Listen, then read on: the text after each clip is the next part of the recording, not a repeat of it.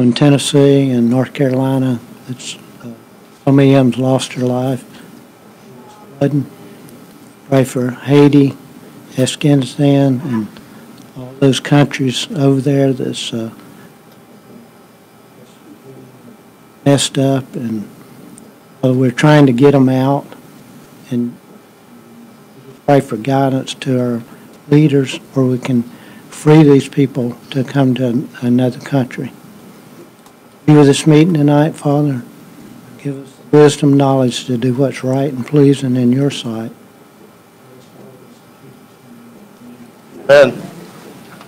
Pledge allegiance to the flag of the United States of America and to the republic for which it stands, one nation, under God, indivisible, with liberty and justice for all.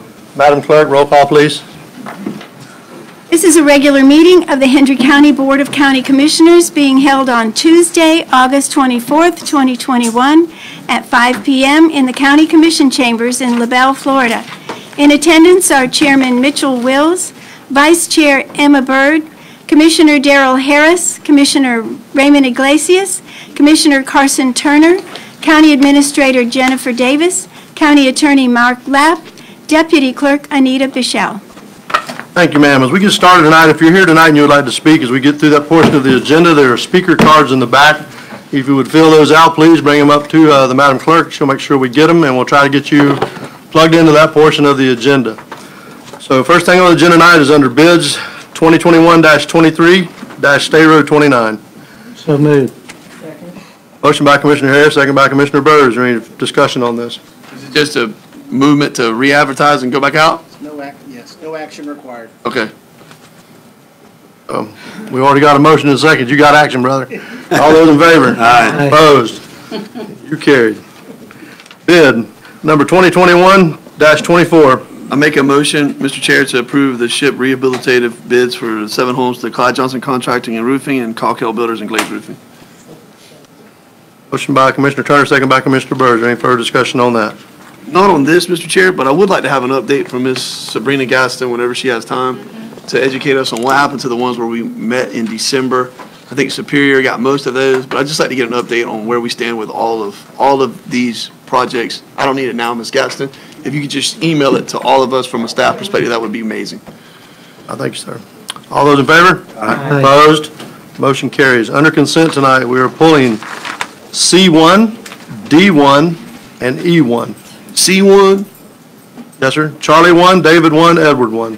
Mr. Chair, I'd also like to ask to pull, you said C1, I'd like to pull C2, C3, and C4. So all of the Cs, please.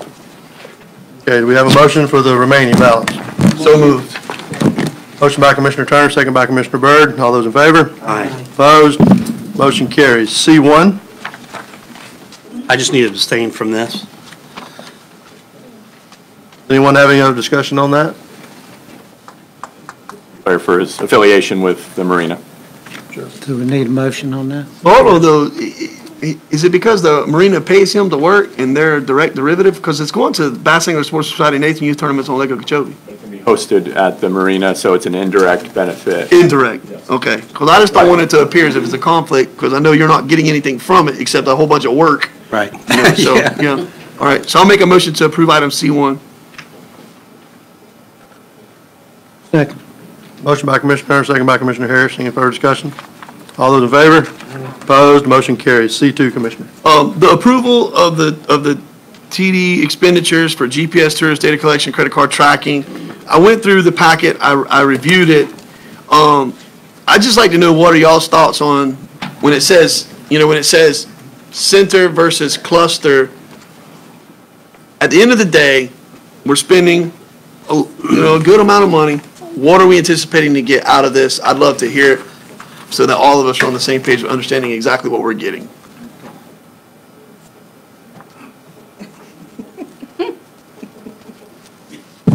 Erin Hitzman, Tourism Development Coordinator, Hendry County. So I've been researching different ways to collect data for our county.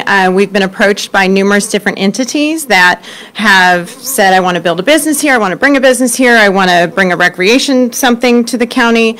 They've talked to EDC and chambers and contacted me and different departments. Nobody has any data. So the only collection of data that we've had is really from fishing tournaments, from the economic reports that they give us of estimates. And I mean, they pretty much know their numbers, but those are the only solid numbers that we have.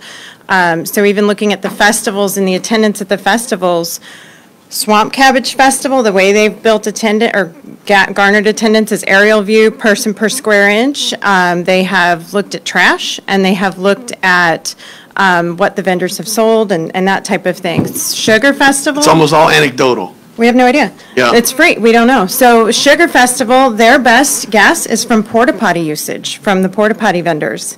That's scientific. It's fantastic. I mean, and those are our two biggest festivals. We don't know who's coming. We don't know where they're coming from. We don't know why they're coming. We don't know what their interests are. We don't know how to, so we don't know how many are in-house, how many are out of county. So this can actually track, so there's mobile devices that everybody carries around. It's GPS data from your cell phone. There's thousands of different apps, whether it's a gaming app or a weather app or a sports app, news app.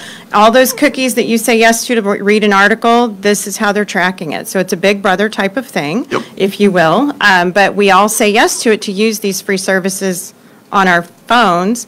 And so this can track coming into our county. We can create clusters, and inside those clusters, we can have 10 points of interest in each cluster. Those POIs, points of interest, can be whatever we want them to be. So we can have a hotel point of interest. We can have a recreation spaces, nature spaces, whatever that is. It can be rodeo grounds. It can be anywhere that we decide. They're called geofencing. So we create a geofence around whatever these points of interest are, and they can put them in one cluster together. We get X number of clusters with this agreement. Yes, sir. Right?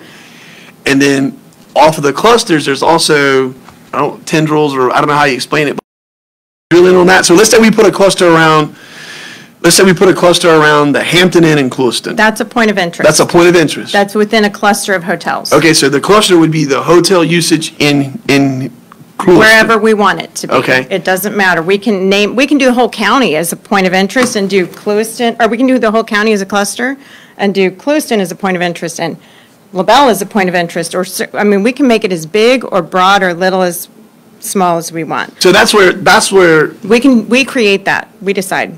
So my brain went a couple different places on this, and I couldn't necessarily decipher what was going on. It's ironic that you're also having the human traffic discussion as well. And so, I look at our hotels that are not as nice as the Best Western, Roland Martin's Marina, Hampton Inn, and the Holiday Inn Express. What are the Clewiston Inn would probably be an upper tier. But other than that, am I missing one that really drives our economic numbers? We don't know. That's kind of it, right? Okay, so once again, I'm being anecdotal in my assessment of those. So you're telling me that with this program, you feel confident that we can decipher between the hotel having a long-term human that we don't like per se, living in there as a place where, they're just having low-income housing versus the person that's coming in that's working as a contractor, a United States Sugar Corporation for build-out, like we're seeing right now with the Hampton Inn just packed, versus a fishing tournament. Are we going to be able to distinguish between those? According to this company, from the conversations I've had, they can track we're not going to have individuals, we're not going to have names or people or anything like that. That's all out. It'll track per device. Okay. What area code, zip code they came from, what area code they came, what zip code they came from, what state, wherever they came from. Okay. Their home address that is tied to that device. Okay. And so we're going to know where they came from and how long they stayed. And it tracks if they have been within that cluster or point of interest with it at least 15 minutes, meaning they're not sitting at a traffic light. They came here and they're not a local area code or zip code. They will be able to determine how long they came, how much money they spent, how long they stayed, and we can track that. So we can pinpoint it down every day. every week, every month, for a year. We can do all kinds of reports, and we can do it per cluster. We can do it for competition. So if you want to look at Okeechobee versus here and see what they're doing with fishing tournaments or hotels or whatever it is, we can look at our competition, and we can get up to 3 different points of competition to look at. Okay, and that's within this same charge? Yes, sir. Okay. And we get 3 years of back data as well. So all these clusters and the points of interest within the clusters that we decide on, which we will collectively decide what those need to be to give us the best result, because it's a countywide tool. It's not just a tourism tool. I mean, It sounds like it's a regional tool that I didn't even grasp was regional. absolutely. So we can create it to be what we want it to be. And so within that dollar amount, there's a one-time fee that'll give us 3 years of historical data. So we will get 3 years of data. So the last year with COVID and the 2 years prior to that, plus everything up until this point, we'll be able to see the patterns and what has happened, and we'll be able to show that tracking. Can you opt out of last year since COVID wasn't a good year to base it on and just go back to 3 good years? We cannot, but COVID was not a bad year for us. Well, that's true. People came They here, bounced back. and it's different. So, I mean, they weren't going to Disney, they were closed. They were coming to nature. So it'll actually be pretty interesting to see who came here and why, and how those trends might change in the future, because it's really, I think it has created a front of mind that people need to get out of. They want to get out of the city, and they want to get into nature, and they want to get back in touch to something that's not quite as crowded and populated, and they're coming here for different reasons. They're doing staycations and that sort of thing. I just want to make sure that once we get that data and we have those analytics that, you know, we've spent $20-something thousand on it, now what are we going to do with those analytics? How do we market with that, you know? I'm gonna go out on a limb, and I'm gonna say that this is gonna tell us we need to encourage Brown Sugar to have a second festival. We need to encourage the Sugar Festival to have a second festival. We need to encourage Swamp Cabbage to have a second. You know, the people that are driving those types of discussions, I think, are going to be big hitters. That'll be interesting to see. And then I think the fishing tournaments are going to be cash cows as well.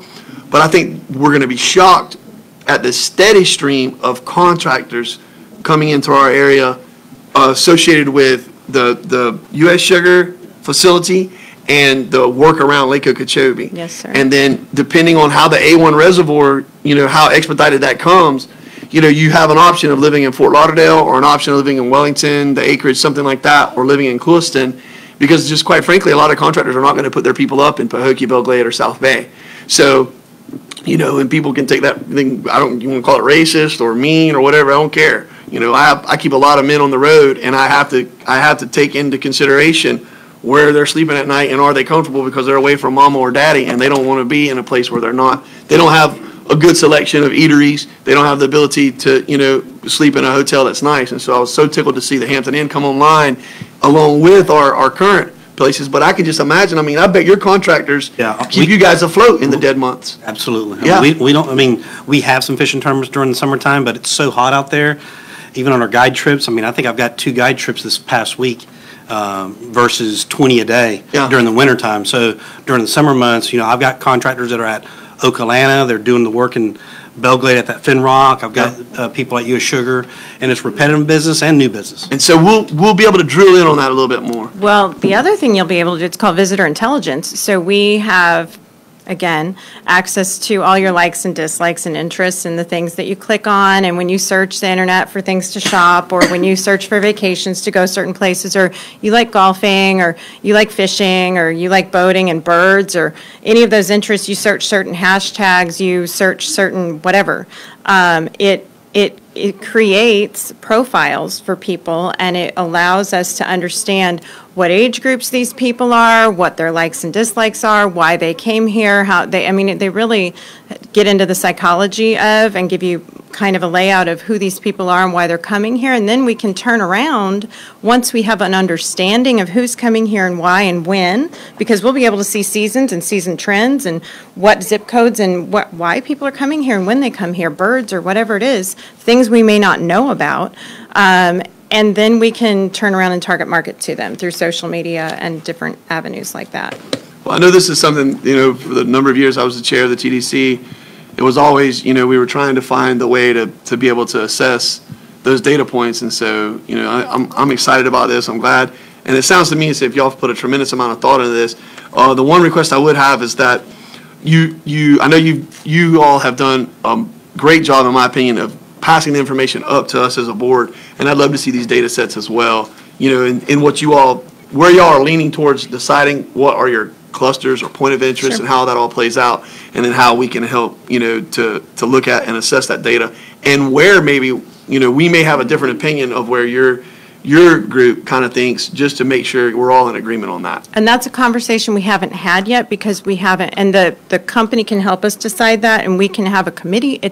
Whatever you think is the best, we can work together to make that It's just, work. I think that's so. whatever y'all think is the Sure. best, and then they just let us poke holes in it. Yes, Just like you sir. did with the ride share experience, you know, with our Sure. Goodwills and all that stuff. I think that's the best way we can go about it. So the other aspect of this is credit card tracking. Yes, ma'am. So it also gives us the intelligence of what people are spending and where they're spending it, so we can actually track that as well. So they have a contract with MasterCard, which is 34% of the credit cards, but they, through their algorithms, they can determine how many debit cards, other credit cards, and cash is being spent at all these places, which we currently don't know. We are not privy to hotel tax, the way it's set up, because we don't have the RISE agreement, and, you know, so this will give us an idea of actually who's going to hotels, where they're coming from, where they're staying, how much they're spending in a different way. So it'll give us information that we've been wanting, and we can help shift and market appropriately to, you know, educate our businesses or work with EDC and bring new businesses in and give them this data to say. One other point I'll make on this point. Before I do that, I'll make a motion to approve item C2, Mr. Chair. I'll second that. By Commissioner Turner, second by Commissioner Glacius. You have something else you want to say? The question I have, are any of the surrounding counties using this now? Not that I'm aware of, none that I've spoken with, not the smaller counties. There's a lot of other counties that are bigger that are using products like this, but not the ones that I've spoken with. They work with a lot of different DMOs, destination marketing organizations, and they work with a lot of different TDCs. And I mean, these guys are not just Florida, they work with nationwide. So they have a lot of experience doing this, and that's why they have they're actually international. They have over 200, I want to say it right. Is it 200 million? Okay. I guess the reason I was asking that, I know, I'm sure that a lot of the larger counties are. I was just curious if any of the smaller counties were actually engaging in this, and how was the performance, what's it doing for them? Yeah. So just out of curiosity, that's the reason I asked the question. It's not I just was curious if, you know, Not that I'm aware. Highlands, Glades, you know, DeSoto, anywhere around us like that. That's the reason I was I asking. know Glades is not, and I'm pretty certain that Okeechobee is not using this particular vendor. Correct. The last point I was going to make towards this was just that I think it was 2008, but the study may have been commenced in 2009, but I can't remember exactly. It may have been 2008. But the volume of cash sales and cash dealings that side of Hendry County at least was the one that it was really drilled in on was absolutely frightening. And the reason why this happened was Collins Group, the think tank out of Tallahassee that was assigned to us from the Florida legislature to look at assessing our region dependent upon the U.S. sugar sale going through when the $1.74 billion acquisition was announced and you know, they were going to essentially go away one day. It was a sad figure because what it proved was that we have a huge population that is essentially a ghost, and they're not here legally, but they are contributing a tremendous amount to our community, but we don't really capitalize on them like we should because they deal in a cash world almost in its entirety. And you know, this particular entity was able to access all ATMs in the region, and they compared us to like a Lehigh and a downtown Fort Myers and a Cape Coral, and they gave those numbers in really hard data, and it was frightening because you don't realize how many millions of dollars are turning, and I'm going to use millions of dollars are turning in a cash society. But then you start to understand why the Aztecas, the La Fronteras, you know, all of these Right. different things are essentially exploding, and why the La Bamba and you know, Boss Man's, you know, place out there in Hooker's Point gets modeled right down in Fats Plaza or whatever else, you know, in the city of Clueston as well, because that's actually what I want to say catering to, but that's what we're attracting. And so now we need to have this tool to understand what are the other items that are being assessed and how are we going to attract the different demographics. Yes, sir. Because, you know, at the end of the day, you know, do we want to court the other population that is going to help build a tax base and then keep our other essential aspects of our community alive and well also. And so We're able to, apologies. Aaron, on the clusters, Yes, are sir. we limited to that? We are, if we choose this now, we're limited to 6. If we wait, because they've restructured their company, we will be limited to 5 for the same price, but it's 10 points of interest within a cluster. So Well, that's we'll pretty either- good for this size county. Absolutely. We also got the rodeo grounds in that, right? We can put whatever we want in it. I think it's going to bring a light to the human trafficking. Being in the school system, you see kids come in and, you can't identify them because now they don't have to have birth certificates, they don't have paperwork, so that's going to be a big piece to see the overflow with that. So Yes, ma'am. we'll see this happen. Thank you. We have a motion and a second. Any further discussion? I motion that Already there. We just need a vote. All those in favor? Aye. Opposed? Motion carries. Commissioner C3? yes, on C3, I wanted to ask you, Ms. Hitzman, is this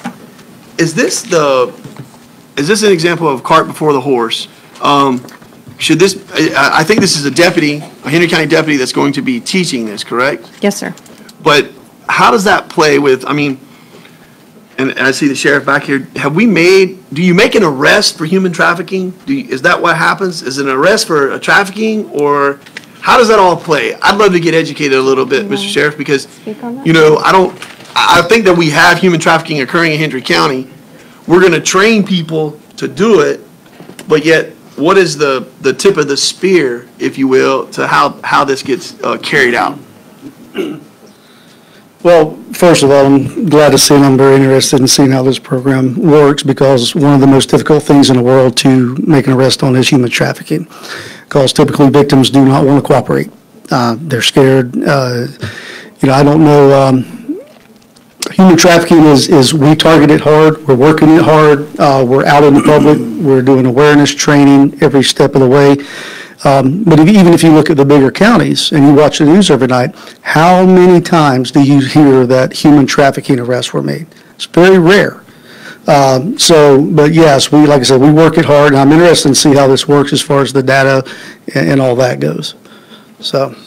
Mr. Chair, so as a hotelier, I had to be certified by January 7th of this past year or face a $2,000 a day fine, is what the state mandated. I was the first one at the marina to get certified, and then my staff at the front counter and my housekeeping. So I actually had classes I administered in Spanish. They had videos, but what's an interesting thing is it's the education and awareness of letting people realize what's going on. It's not just a white van down the street or a container home, or a container out in Montour or Pioneer. It's the issue of someone checking into a hotel that doesn't have luggage. They don't want service. In most cases, a man speaks for the woman. It's just, there's all kinds of factors in there, and they throw these red flags out. And when that happens, at least in the marina, what we're supposed to do is my staff reaches out to me. Yeah. But it goes even to maintenance. Maintenance goes into work in a room. The idea is to just educate them so they don't walk into a room and they don't have blinders on. Well, what happens? Your staff reaches out to you. What do you do? I'm calling that guy right there. Okay. Yeah. And I tell you. And do y'all investigate it, Sheriff? Oh, yeah, Y'all have to absolutely. investigate a lot of these reports a month? Yeah, we do. Yeah, we do. And I tell you, in my opinion, I think you're going to see a lot more cases coming up or accusations of it. We get a lot of accusations of it, and it, we've had them in restaurants before, certain ethnic restaurants. People come in and they're real concerned about the employees there and, working for nothing and why. But I tell you, in my opinion, I think we're going to see a lot more cases come up due to what's going on the border. Just the fact there's the high volume? Yeah, because everyone is, not everyone, but there's a high volume of them coming over that owes these people for bringing them across and the cartels and whatnot. So I think we're going to see a lot of cases come up here in the near future. Those people get complacent because when they get in the workforce, then, they hold that nugget over them. What are you going to do? You're going to call the cops? No, you're going to do this. This is what you're going to get paid for, or we're going to feed you this, but you're going to work like a slave force. And, it just goes on and on. I'll be honest with you, I was a bit ticked whenever I received the memo saying that we were going to get fined $2,000 a day, and we had to go through this. It's like, man, this is BS. I don't want to go through this. And then after I went through the course, it kind of opens your eyes. It kind of, it's disappointing because the stats are high. It's not just, it's worldwide, of course, but the stats that we have in the United States and Florida just blow your mind. Yeah. Florida leads the nation, right? Sir? Florida leads the nation, I believe. I'm not sure. I think so. Yeah. So Ms. Hitzman, you and the deputy for Henry County will be giving this. Thanks, Mr. Sheriff. Appreciate you, boss. Y'all will be giving this presentation. And do you mandate that the hoteliers show up, or is it for restaurant? And what are your thoughts? What we discussed is that Sergeant Hanley, she's the one that oversees the majority of the human trafficking training in the program. She would be giving the classes. We would invite all the hoteliers and any tourism partners that made sense to the chambers, and whoever just is really a tourism partner that we see would be beneficial to this. Hoteliers number one, and we would do it in maybe potentially one day, one in the morning, one in the evening, to allow different staff members to be able to come, since not everybody can come at the same time, and be able to offer refreshments to them, and that would be something that the TDC would help with, just to help with we're just offering it, and that Sergeant Hanley is doing the education. So it would just be hoping that they come, we invite them and to a central location and host this. Exactly what you. So, the reality is, I don't know how much participation you're going to get. I'll be honest with you. My staff is already trained. I have to train new hires within I think it's a 20-day period, and I'll wait, and I haven't had any, but I'll wait till that 19th, 20th day, just not to waste any time. That being said, am I going to sacrifice my staff to go back through your program? And nothing against it, Sheriff, but my point is the state, it wasn't a joke of a fine. It was a $2,000 a day fine. Not $100, not $50, it was $2,000 a day. So I hope that all the hoteliers have abided by that program and done what they needed to do. Because of COVID, we haven't had as many state inspections. I haven't been inspected. They haven't required it as of yet. And here we are, heading into September. But that being said, it's a small amount of money. I'm supportive of it. I appreciate your efforts and what you guys are doing. I just hope you do have some participation. I just don't know how far it's going to go. Yes, sir. And you may want to even expand it. One thing that we weren't required for was the restaurants to get involved. And I think that might be somewhere you want to entertain. If the hoteliers are booked, just try to bring it into somewhere else in tourism. Because, listen, restaurants, day to day, they're involved with tourism. Oh, absolutely, 100%. And a lot of these guys are traveling people, so. And that's where we hadn't identified. We had to come up with the hotels were number one because they're the front of it, and obviously restaurants or any shops that might be more engaged in tourism, some of our museums, the chambers. So I think we had to set a budget to where we don't exceed that, have a goal post, because we don't know what it's going to look like right now. And if we don't get the interest from certain parties, we invite others. And I guess that's my only thing is I just don't know. I don't know how much participation you're going to have. So I'm not being negative Nelson towards it. I'm just saying, I know you got to start somewhere, but, obviously doing a morning and an afternoon session is going to be there, but I don't know if the carrot's big enough yet with just giving them refreshments, and there's no mandate that they have to do that. I'm not saying the county needs to mandate a human trafficking certificate, but I would love to follow up to see, what you had to go through. There's DBPR. It's DBPR. I would love to know, can you, obviously that's probably a database that you can check to see, have all of our hoteliers completed this? If they haven't, then by all means, we need to follow up with them on that. Yes, sir. But I don't think that this is an item that it is lightly. I've shared an anecdote before of, I passed the van, it still keeps me up at night. I guarantee you I witnessed it. And, that was one question I wanted to ask you. Sheriff, if it happens, if you see what you think is human trafficking at, I can't name the hotel, but one's right by McGahee and Perez. What's the name of that hotel? Yeah, but worse than that. Go by the old Cuban Market, the old East-West. Okay, yep. So you know what I'm talking about? The old Cuban Market on that side of town, but this side of my favorite restaurant, Sunrise. Yeah. You know what I'm talking about? You see something happening there, but that's in the city of Clueston. Is that, you have to call City of Clueston, and you guys have no jurisdiction over that? No, we have jurisdiction anywhere in the county. All right. Regardless, but Okay. it's just up to whoever wants to work it. Got you. Yeah. Yep, all right, thanks, boss.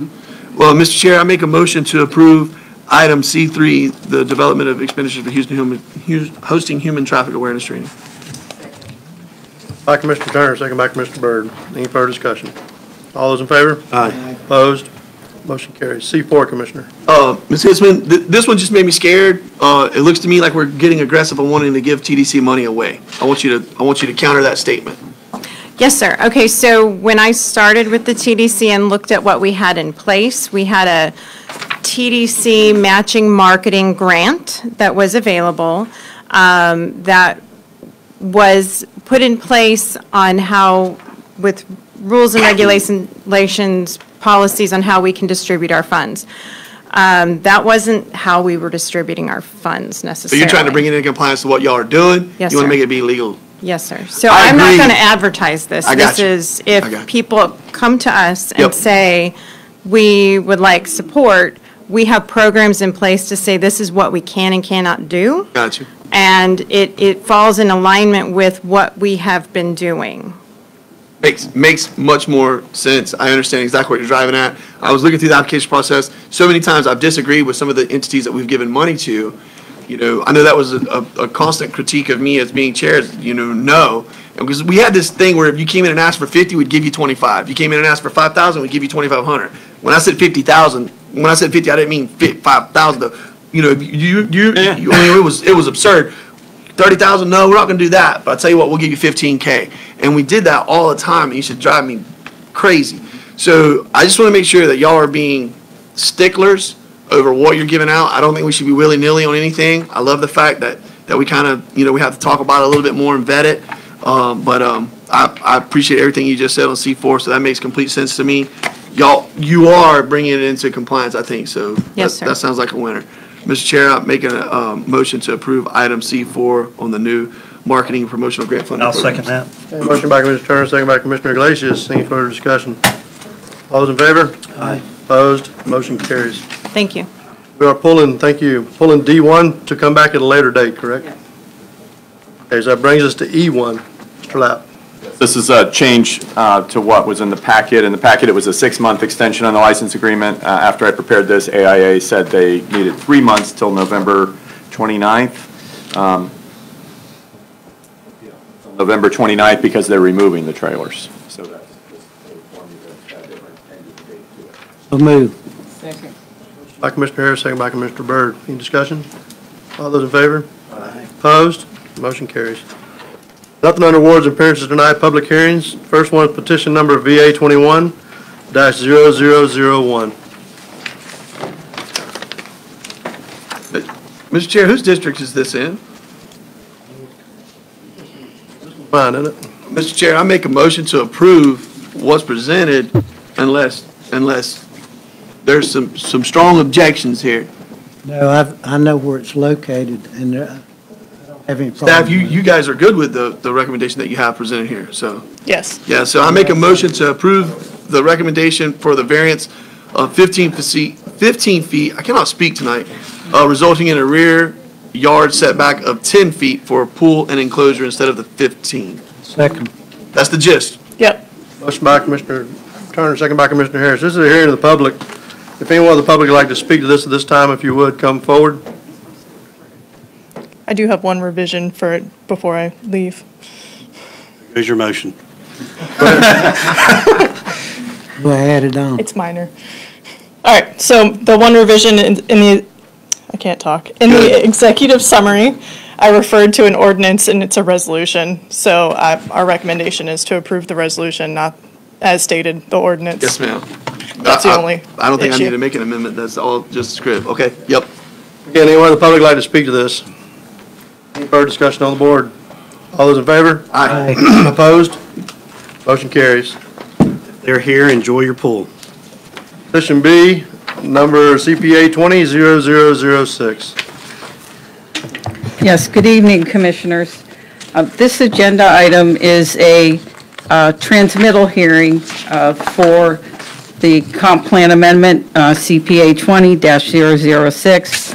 It's an amendment to the future land use element text and the map of the comprehensive plan. This is for property that's located on State Road 80, just at the county line. This is associated with a rezone, but that's not the topic of tonight's discussion. This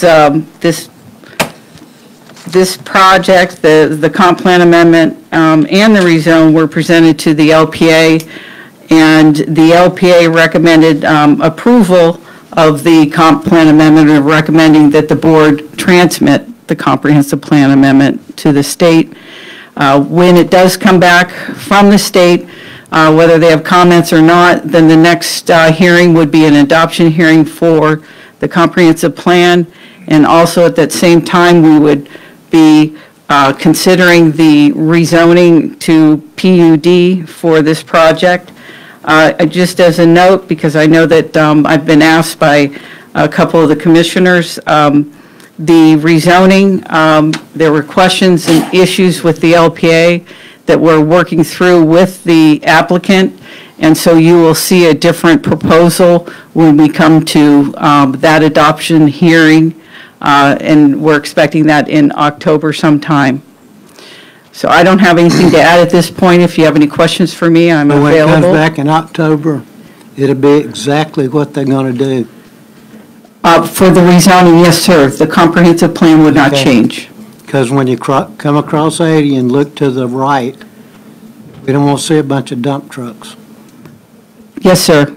We will take a note of that and make sure we're addressing it. Buffers will be in place.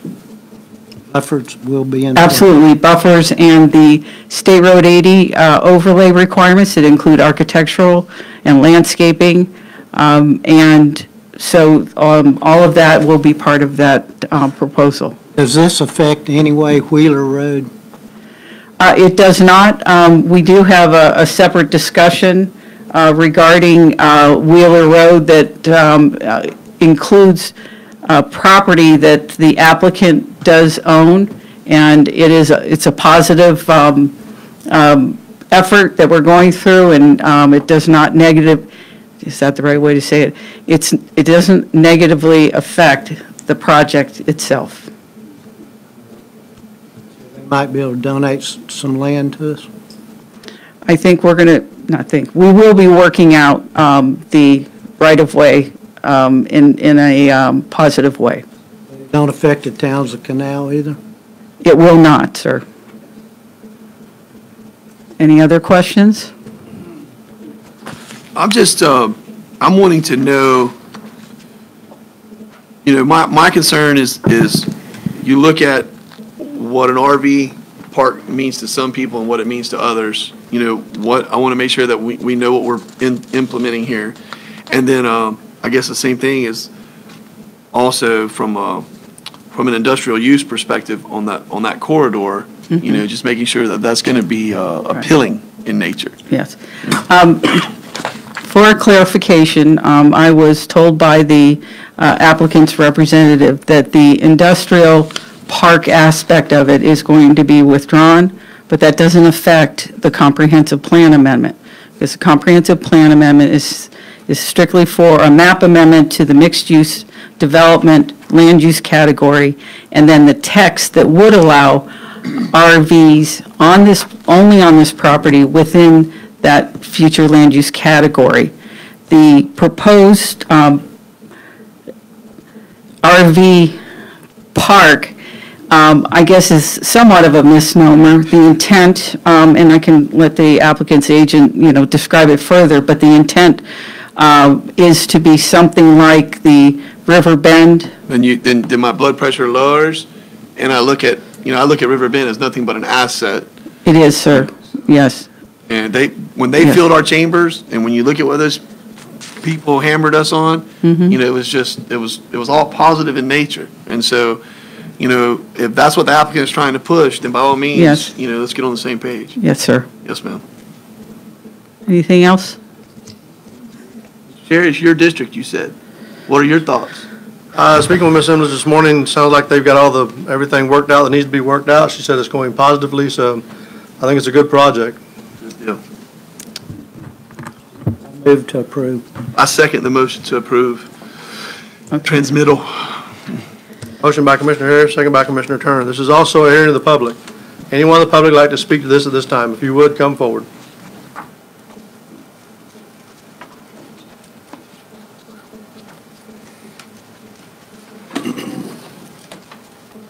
Come up, state your name for the record, please.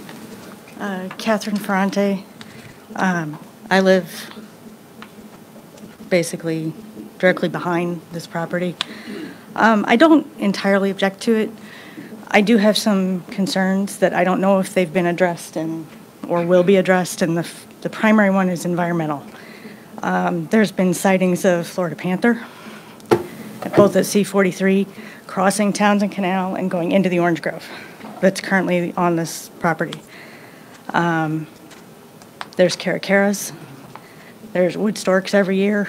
I have pictures, and I don't know where they nest.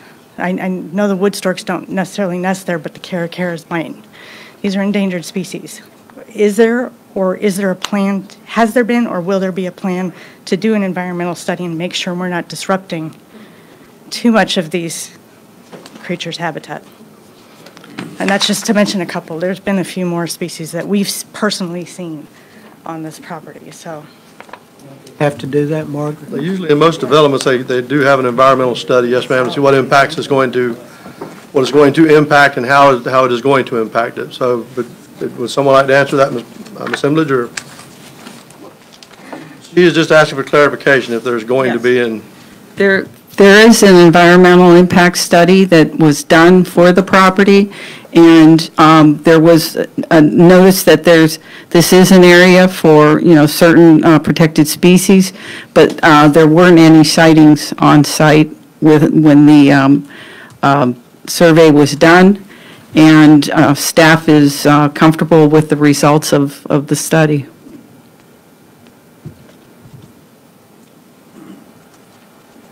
Real quick, may I ask when it was done? What time of year? I'm just curious. I don't have that. Because that can make a difference, Can you get with her, Margaret, like phone number or something? I'll look at that if you want to continue. Okay.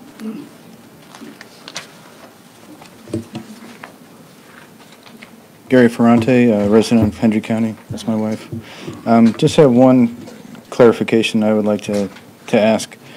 If you do the land use map amendment and you allow option A and B or C, at what point does the developer come back and say what they're going to do? I mean, if you allow all three, does that give them the option to do all three of those or some combination of all three of those at some point in the future? That in October?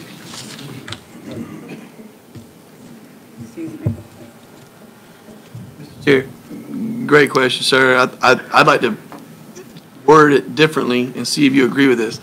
Are we granting a blank slate of entitlements that do not lock them into an RV park and give them the ability to say, okay, well, we transmitted X, but now we're going to come back and we're actually going to go ahead and build industrial in one of these aspects, even though we kind of said to you guys we were going to just do an RV park?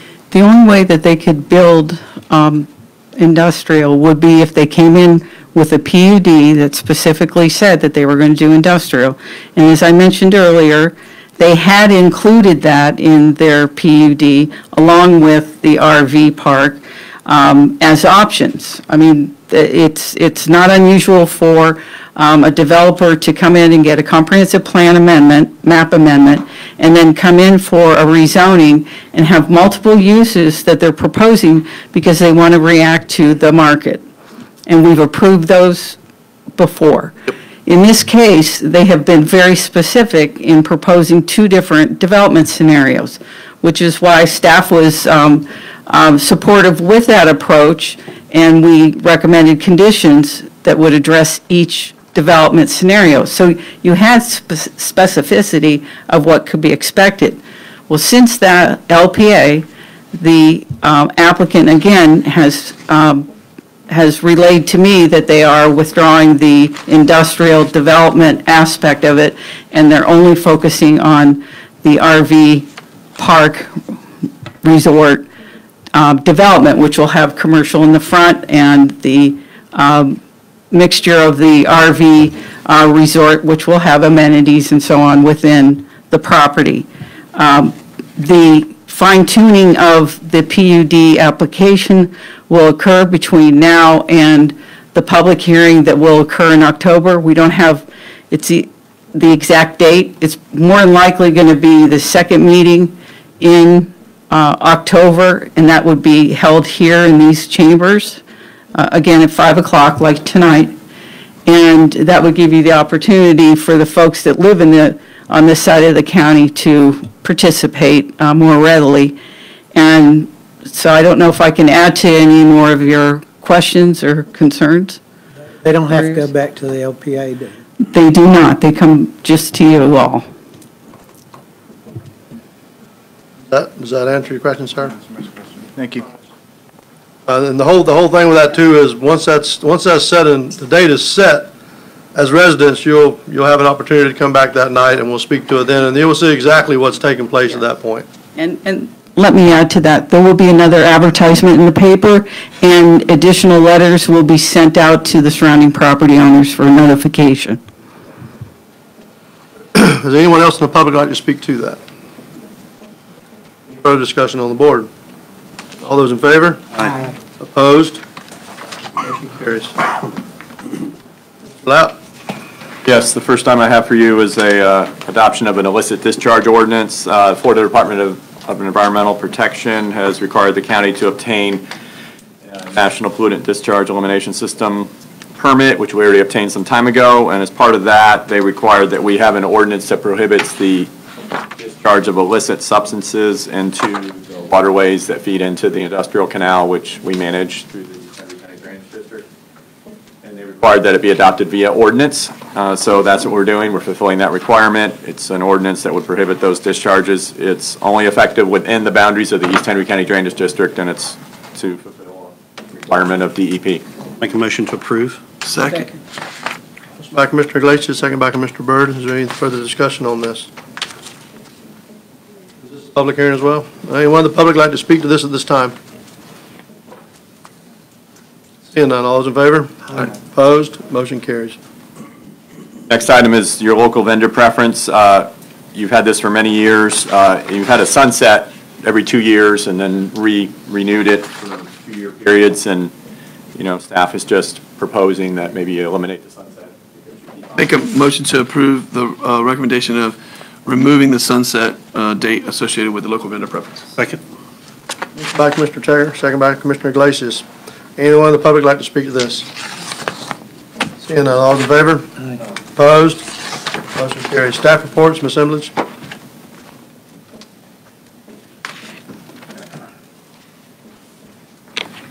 Yes, Commissioners, with the results of the legislative session, counties have been mandated in cities to amend their comprehensive plans to include a private property rights element. I'll just go with, so we are proposing or requesting direction from the board to pursue this amendment to the comprehensive plan. The actual objectives and policies that would be involved are not any different than what's already in place. It's not expanding private property rights, it's just ratifying them in our comprehensive plan. Even though we have been applying and considering private property rights through our reviews, again, it's just another opportunity to ratify them in our comprehensive plan. So I'm looking for direction or approval to proceed. You want to proceed, don't you? Yes, sir. Move that we go forward. Motion by Commissioner Harris, second by Commissioner Byrd. Any further discussion? All those in favor? Aye.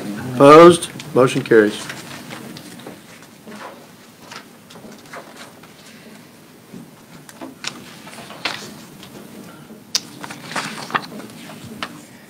All right, good evening again. For the record, Katie Wellner, County Planner. This agenda item is a request from planning staff to pursue a tree preservation requirement as part of some of the site standards amendments that staff will be bringing forward in the next few months.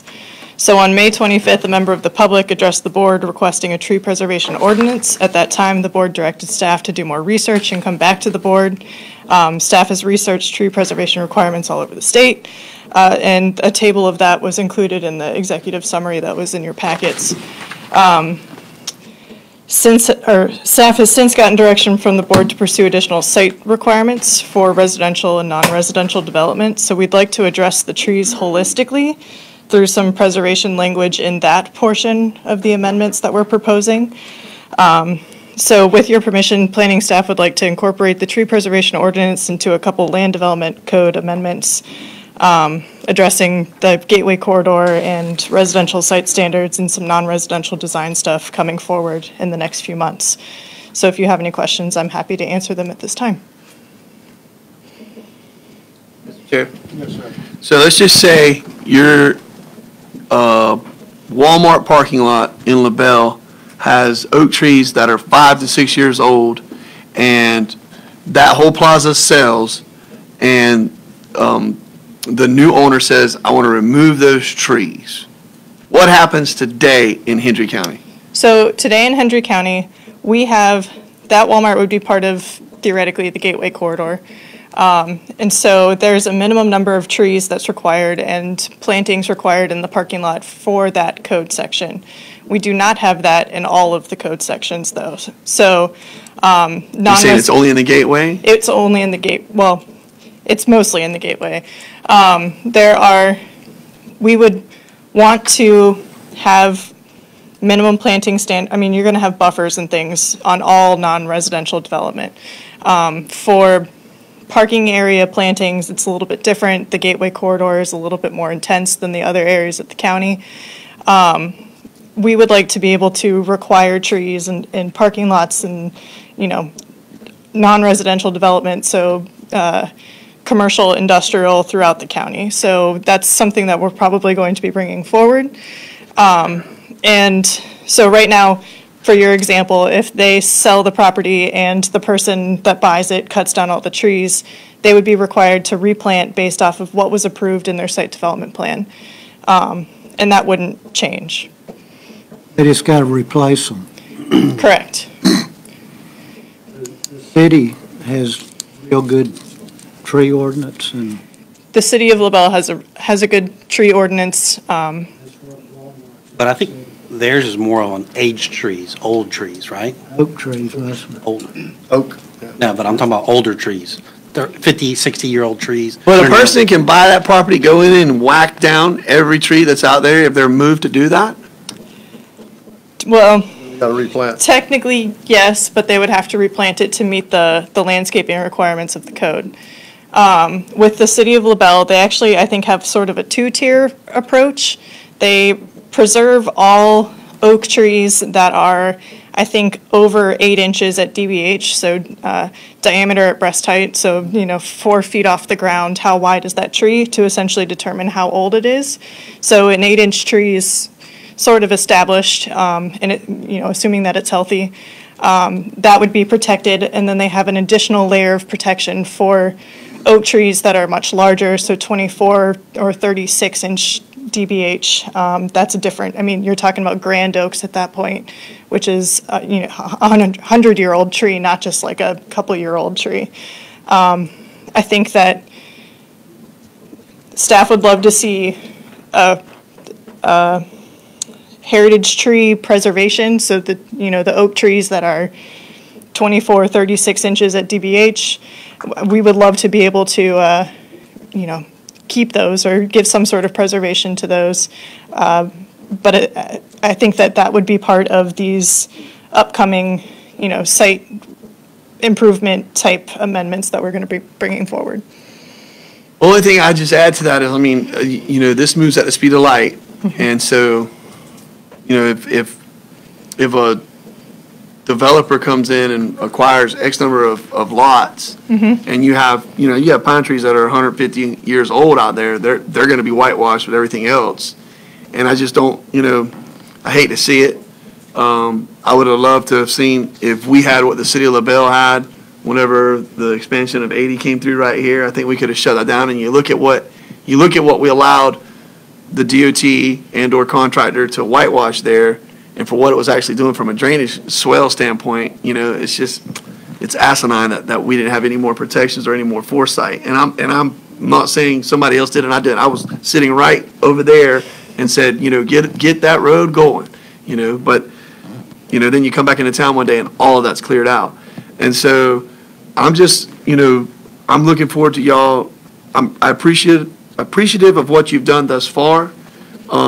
This is one of the ones that I'm looking forward to having constituents call me up and say, when did we become such environmentalists in Hendry County? And we can have a great conversation about this because, I don't know, man, cutting down a 150-year-old tree, maybe because I'm a little bit older now, it stings the senses for a while, Yeah. And there's some great code examples in Florida for tree preservation. Alachua County has a really great, very comprehensive tree code. There's some that are really simple. Okeechobee County has, they essentially preserve all oak trees over a certain size, and in order to remove them, you have to request a variance. There's lots of different examples in the state to draw from. I think it's just finding what is best for us and most easiest to implement or reliable to implement. They're cleaning them out in Port LaBelle. Yeah, they are. And I don't think a lot of times developers take into consideration how much value that adds to a property. They just want to give a blank slate so they can put, X number. They want to sell it and get the money. And so, I've looked into what the city of Tallahassee and Leon County has. Good Lord. I mean, they put a premium on their trees, I have not had any conversation with Okeechobee County, but I do encourage y'all to really move on this one, if you could.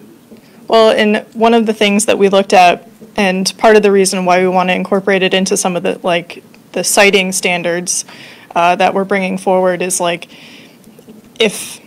if I tell you that you can't cut down a tree or that you should preserve a tree, but we don't require any trees for any type of, residential development, or, we don't have the one tree and the 5 shrubs and the whatever ground cover, it's hard to really preserve and maintain your tree canopy if you're only looking at you can't cut down the 24-inch tree, but you can cut down all the other ones. You don't have to replant any of them. So that we have to look at it a little bit more holistically to ensure that we're going to maintain our tree canopy over time and make sure that we have good design standards. It's a very slippery slope. I don't know what y'all's thoughts are on it. I like it. My fear is I ride back to Hooker's Point one day and U.S. Sugar's done something at Sugarland Park to get rid of all the Australian pines, all of the banyan trees, because they're not in something that says, well, it wasn't an oak tree. You know what I mean? Yeah. Or, we go into Pioneer and, Callisto's cleaned out every one of those dadgum pine trees that I can't wrap my arms around.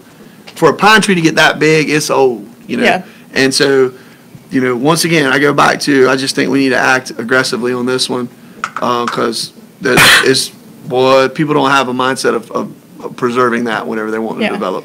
Well, and one of the things that we'll have to decide moving forward, if we decide to do a straight tree preservation ordinance, is what types of trees we want to preserve, whether it's going to be only oak trees, and then what types of oak trees, because City of LaBelle includes water oaks, laurel oaks, and live oaks in their preservation. But water oaks have a lifespan of 30 years. Laurel oaks have a lifespan of about 60, whereas live oaks have a lifespan of 200 plus. And so really the emphasis should be more on a live oak than a water oak. And then you also have really great Florida native trees with the cypress trees and the pine trees. And, those are equally as beneficial to the environment and to the aesthetics of the community. So that's something that we'll have to sort of cross when we get there. Anyway, they want the oaks where the leaves don't fall. And don't bloom. I got 4 acres of them. Don't want that kind. So when they come in Port LaBelle, they want to build a house on this little bitty lot. Okay. If there's an oak tree where they're going to build a house, so they got to take the oak tree up. Take it up and build a house, do they have to replace the oak tree in the back or side or something? That's what. That would be part of the, That's what you're working on now. yep, that would be part of this. Good. I sent an email, I don't know if I sent it to you, Ms. Emmons, but I know I sent it to Ms. Davis, but I think she may have forwarded it on, but I think this needs to be part of the permitting process as you move forward. And I think this needs to be, when I talk to contractors, I don't know if these contractors are viewed in your eyes as professional or unprofessional or, above board or below, I don't know. What I know is when I talk to a gamut of contractors, I don't routinely get told, but I do get told, man, I didn't really understand the permitting process that I was going to have to go to here. When I talk to constituents, they're very clueless to, well, what do you mean it's not your jurisdiction to worry about the septic tank? Why do I have to talk to another entity to get my CO for my home? And I think that, you say, well, where are you going with this? I think we need to have a streamlined process, and I want this to be a policy discussion on our level. So when an owner builder comes in to do something, this is the application that they have to fill out, and it sticks with Carson Turner forever and a day, and that's what gets pulled for his file that he has to. He gets a copy, you get a copy, and the public can see it on a live database at any given time by just looking up my name, and here you go. We're all free for the play. If Clyde Johnson Roofing and whatever his name of his company is comes in, they have to do the same thing. They have a couple different boxes. They have client representation as well, but then it also is there for all of us to see at the liking. And the reason why I'm a huge proponent of this is I get wore out with well, I said this, and this is what staff did. Or I said this, and this is what they said I did, And I just think that we need to have the ability to swipe through that, because I'm telling you right now, in Miami-Dade, I'm trying to do Kiewit Contracting is trying to do a temporary trailer set so far out in the middle of nowhere that if I gave you a pin, Miss Embledge, on your iPhone, you couldn't find it. And the process that we're having to jump through to get the electrical service to those construction trailers, I couldn't imagine something being more difficult. I say all of that to say there is no process for me to go online. And, they've referenced me to 2 or 3 things, and I just think that this is, I don't know what technology is out there, but we need to identify it, we need to create a streamlined process. I think it'll help y'all, it'll help us, and it'll help our constituents to understand, and it's gonna be able to help us combat, a number of myriad of issues that we're having. All right, just to inform you, we have checklists for every one of our building permits. We go through them with the applicant, whether it's the homeowner or the contractor. All of that is put on our Track It system, which is accessible by the public. And so, is it perfect? Probably not. But we do have that already in place. We have our applications, as required by the Florida statutes, we have our applications on our website.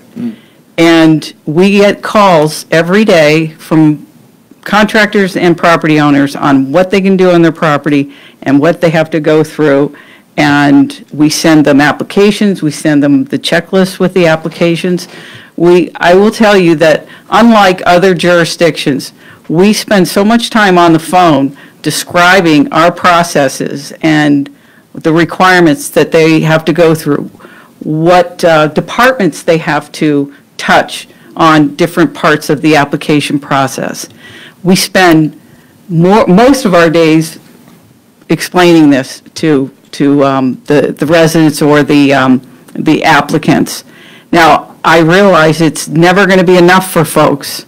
There's always going to be questions, and we're describing something that is foreign to them. We know that. And so we're doing the best we can from that perspective. If we can improve it, we will. But we already have some of those tools there. Just wanted you to know that. Yep. Okay? I look forward to it, and I think we can create some efficiencies.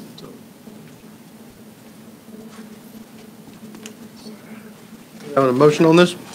Make a motion. Second. By Commissioner Harris, second by Commissioner Byrd. Any further discussion? All in favor? Aye. Opposed? Motion carries. Thank you.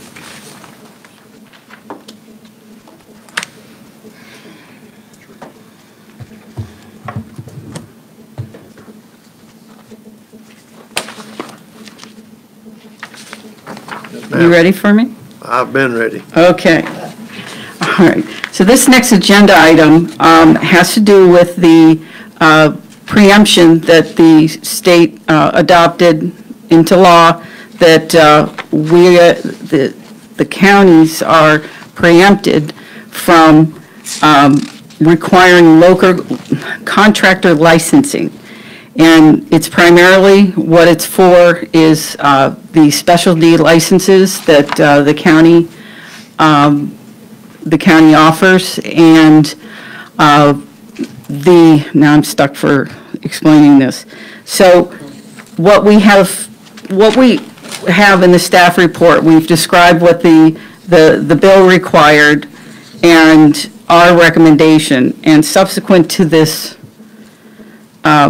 staff report, between the research that Mr. Lapp has done and the discussions that Mr. Lapp, myself, and Jennifer Davis have had, we've changed our recommendation to an approach we think is a little more fair to the existing contractors that have. That you've changed from what you have here? Yes, sir. Okay, all right. So, because in one part of the bill, it suggests that we can't do, well, it states that we can't allow or approve any new contractor licenses. And then in another section of it, it refers to allowing specialty licenses to be extended through June 30th, 2023.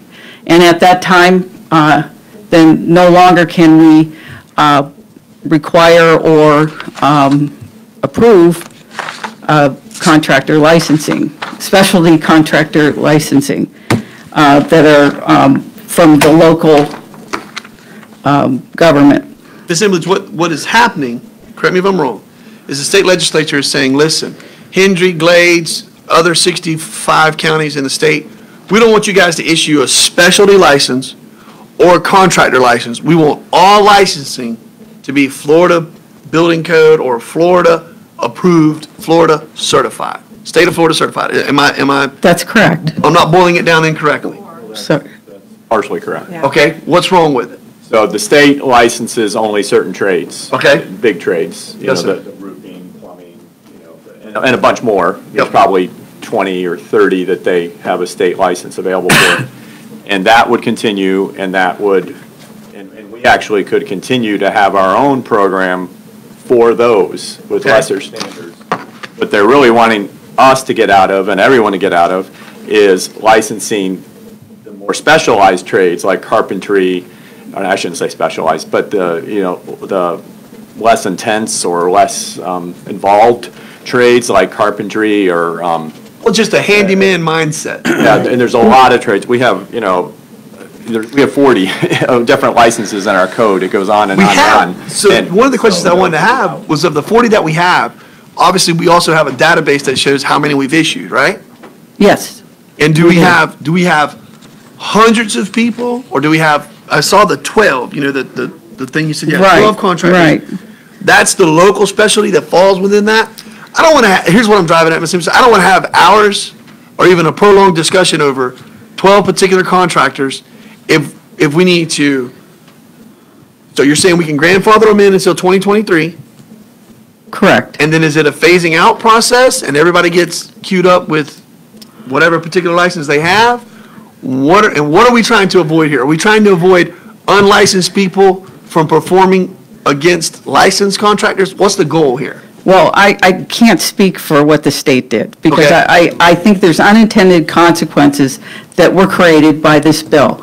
And I think it's more negative than anything, because what they've created is all of these local specialty licenses that we have in other counties and cities and so on.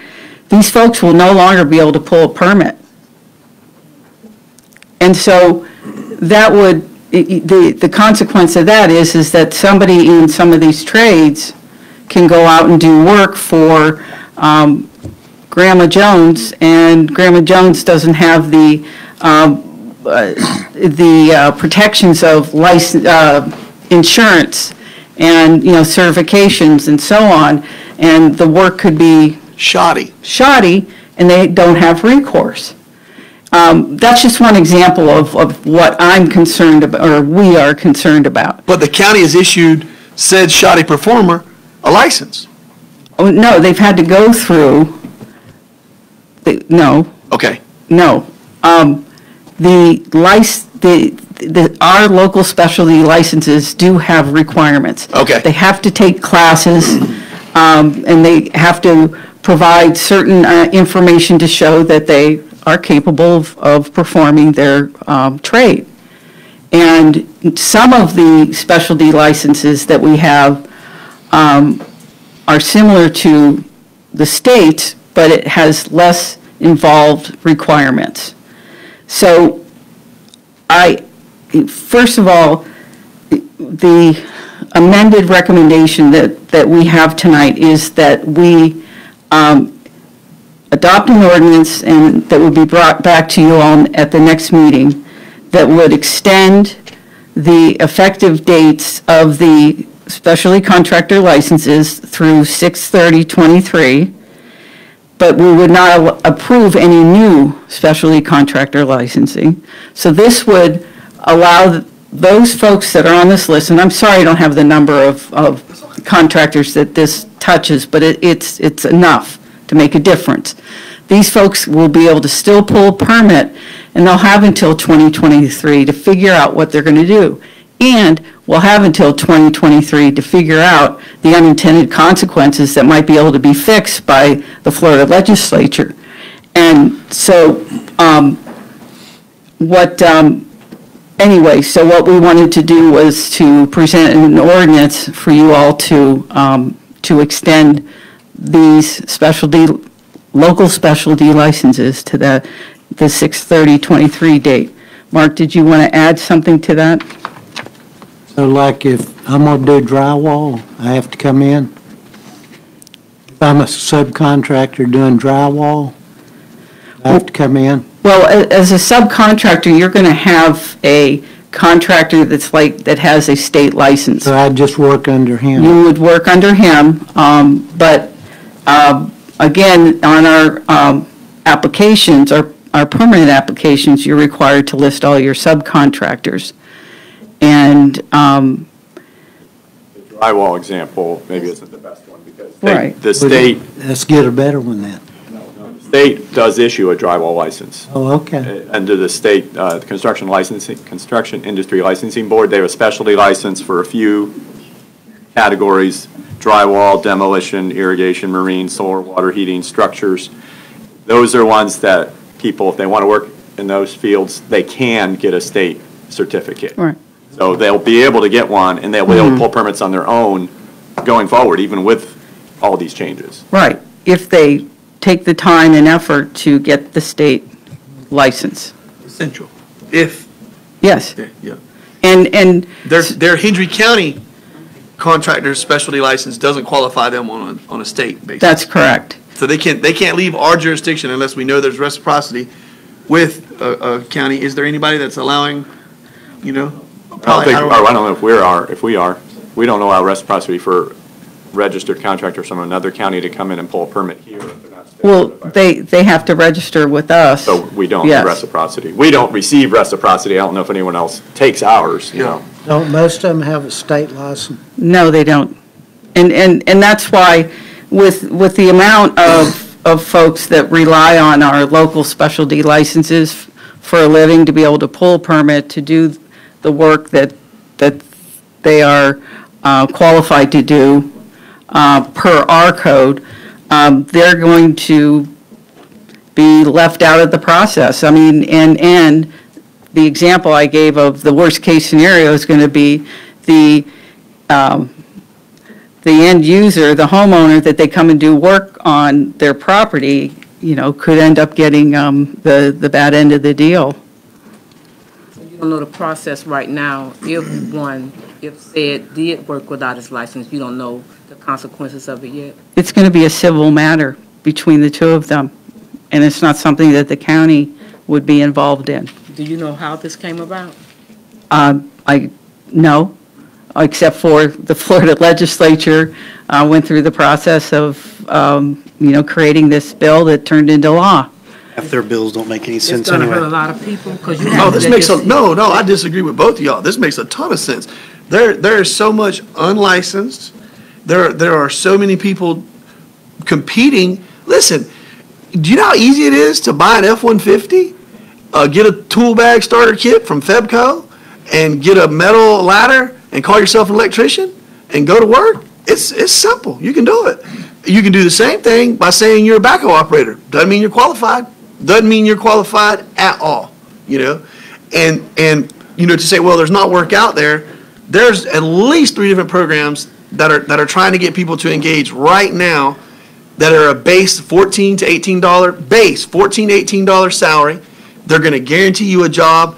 By the time you're in your 3rd year of it, you're guaranteed something like 68 or 70 grand a year, But it requires discipline, it requires showing up, and it requires getting after it every day.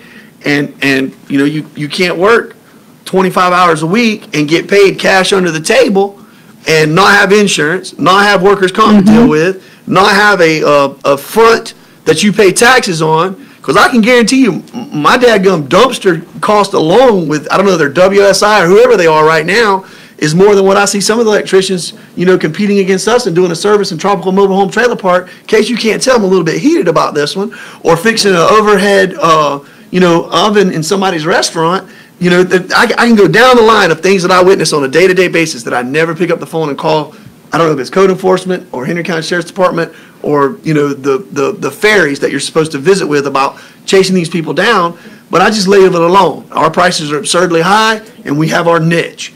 But I also think that we have an obligation to protect our constituents and give them as best a product as possible as it relates to the eyes of the people that are issuing these permits, so that when a house does burn down, it's not because someone doesn't know what in the heck they're doing whenever it takes a shot from a lightning strike or something like that.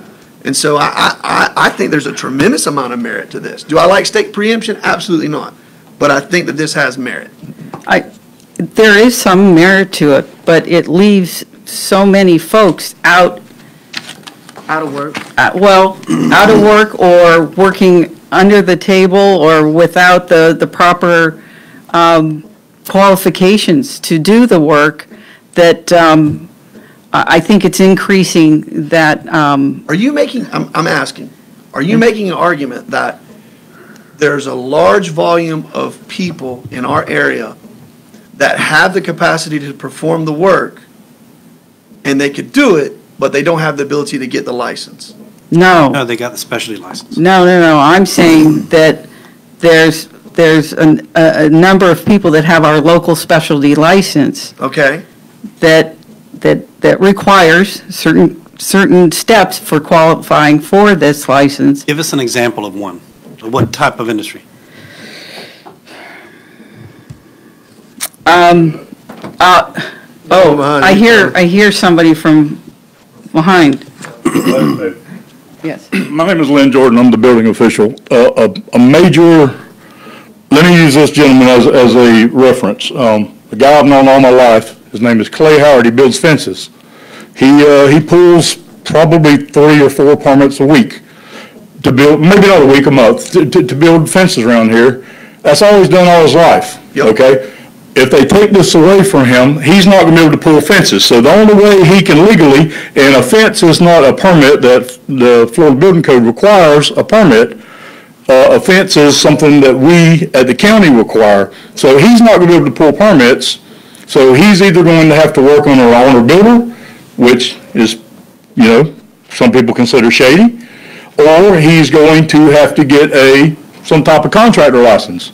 All right? And if he's been building fence for 20 years, he's not going to qualify for any type of license in the construction industry, if you understand what I'm saying. You're saying he doesn't need to be a GC No. to build a fence? Well, that's right. Perfect example. That's what I'm saying. Perfect example. This bill is not going to affect a lot of people, but there's a handful of them that's really going to affect. So in essence, we'd shut him down. Absolutely. But he can still work, but he's going to be working under the stipulation of he's going to have to go tell this person that he don't have the ability to pull a permit no more, and if they want him to work for him legally, they got to go get their own permit, and then he will work for them. Okay, but in that same breath, how many times has not Clay Howard, I don't know if Clay Howard pulls a permit every time, but how many times have we seen a fence pop up, there's no permit associated with it? We don't want to acknowledge that happens a fair amount? That happens. I mean, You know what I mean? that happens. But, you know, this is just one instance that I'm referring to, and I've went through the list, and like I said, a majority of it I agree with, but there is, you know, there's going to be a few people that this is really going to affect, but, you know, I don't know what we can do about it. I do know. In your example that you're using right there. Okay. That's an easy one where I think you educate a legislator and you say, you know, there needs to be amendments to this bill, and there needs to be things that are written in that says this is a classification that's separate unto itself. You know, I can guarantee in Levy County, there's a Clay Howard. You know, in Brevard County, where they still have a few cow pastures left, and Volusia and Martin, so on and so forth, you know, there are cats up there that are doing the exact same thing, and I don't know what their rules and regs are for having to have that fence pulled, but I see both angles of it. I think you're saying the same thing. So I would love to know what those are as it relates to us specifically, locally. What are other ones that are like that? That's a great example that you used, though. I agree. That's a great one. You know. All right.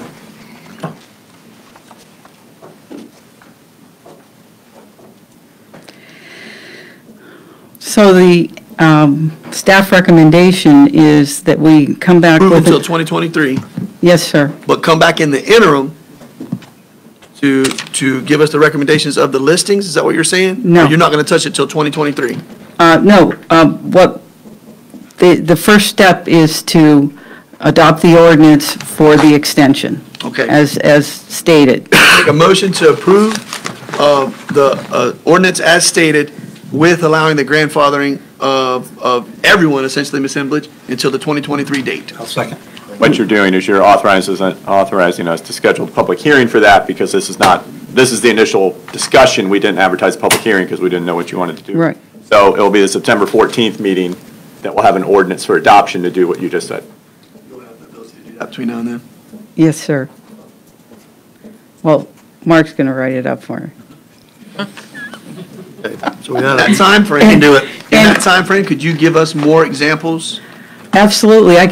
We can give you examples at the September 14th. And I'd love to know the volume of people that we're talking about. Yes. Are we talking about 65 contractors, or are we talking about 6? Right. We'll give you that information at the hearing. And in the meantime, we'll be preparing the amendments to our land development code in order to remove all of those specialty licenses and all the various sections in our code of ordinances that touch or are touched by this preemption. And we'll be prepared to go forward with those. But I am hoping that there's going to be some glitch amendments maybe on this legislation. You know, Ms. Hemblidge, just one thing that I just thought of, land clearing. You know, I don't know if y'all agree with this, but I don't think you should have to be a general contractor to be able to have a skid steer with a mulch blade on it, or a mini X, or even a larger excavator with a grinder on the front of it, and be able to stump remove, clear stuff out, get a grade ready for a GC to come in and get a foundation going and move forward. Right. Well, we have the clearing permit that we've talked about previously. And the clearing permit is primarily for those situations, not agriculture, but for those situations where folks are just clearing their property before they're going to develop it with a residence or a commercial parcel. And that's all rolling into the tree preservation discussion and everything else that we're talking about. So we would still, they would still be able to, I mean, I don't know, would they be able to come in and get a permit without a contractor license? The next 2 years they would. We don't have a land clearing license. No, we don't. So they didn't need A license previously. They just need a permit. Thank you for. I'm sorry. How many lots are getting cleared now without a permit? I mean, how are we going to even catch that? Well, you're right. I mean, it's just like a lot of our codes. You know, how do we catch it? We do the best we can. And we get the word out, especially with the land clearing. You know, we get the word out to folks and contractors and folks that are going to do business by the book. But we do know, and I'll use Montour as an example, there's a lot of folks that go and clear on the weekends. And it's, you know, we only, you know, we can only catch them certain times, and we do. But then we have folks that come in and get a permit to clear, and they're kind of not happy about the fact that they're doing the right thing and other folks aren't. So again, this is something that happens all the time with our code. You know, we have a huge book. Mark, you see that book in front of Mark? Those are all the code of ordinances that we have that we are required to implement and enforce. And it's really tough to do it all the time. And, you know, so you're going to have a lot of folks running under the radar. Unfortunately, I believe that's what we're opening the door to with the legislation, the way they have written it. We're actually encouraging it, so. Yeah. I believe we had a motion and a second. We had Commissioner Turner was a motion and Commissioner Glacier a second. So any further discussion? All those in favor? Opposed? Motion carries. Thank you. Ms. Emlich. Mr. Blatt? Yes, so we have the Townsend Canal grade item. This is for the purchase from the landowner of up to 60 feet, although we own a significant portion of it, approximately 30 feet by way of use and maintenance over many years. But the remainder of that envelope, that 60-foot envelope, is what we would be buying, and that needs to be appraised. And so we have a process set forth in the contract for that appraisal to occur, and that to be our purchase price with kind of an opt-out and a second opinion if that's necessary. But this is the contract for purchase for your consideration. Mr. Chair? That goes from the beginning of 80 to the end? It goes to the end of Townsend Canal grade that we currently maintain, which is the due south without any turns, right? Correct. What about the improvements, the water management, if they're going in there and improve Townsend Canal? Do some work on it? I thought they agreed to that already. Yeah, I thought they did too. For the record, Shane Parker, County Engineer. They are going to, right now, they're lowering the grade of Townsend Canal grade all the way to 80, and they're going to come back and add rock, and they're also going to add guardrail. That's what the district's going to do. And the portion that Mark's talking about is going from the southern end of the subject property of SWJR Land Development to their northern end. So at the terminus of Townsend Canal grade, going north to the northern portion of their property. And then there's there's 4 landowners north of this that we'd have to get land from eventually. There's 4 landowners even north of this? North of this, you got Murphy, Conservation Properties. Actually, there's 3. So we go through the process of appraisal in this market. We put $1,000 down to show that we're going to operate in good faith to get this negotiation done, and we still don't have the entirety of the easement that we want. That's correct. Yes.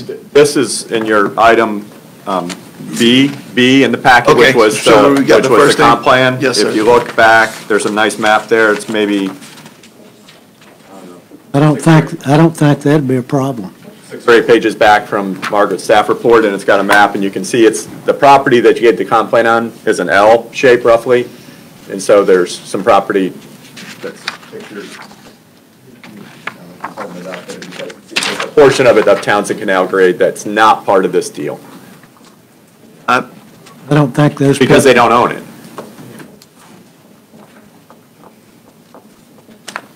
At one time, Shane, when they're going to pave that for us? Who's they? Water management. They the only one got any money? No, sir, we're trying to talk them into paving. They have not committed to paving. But you're still talking? We're still talking. We have a motion. So move. I'm not understanding something here.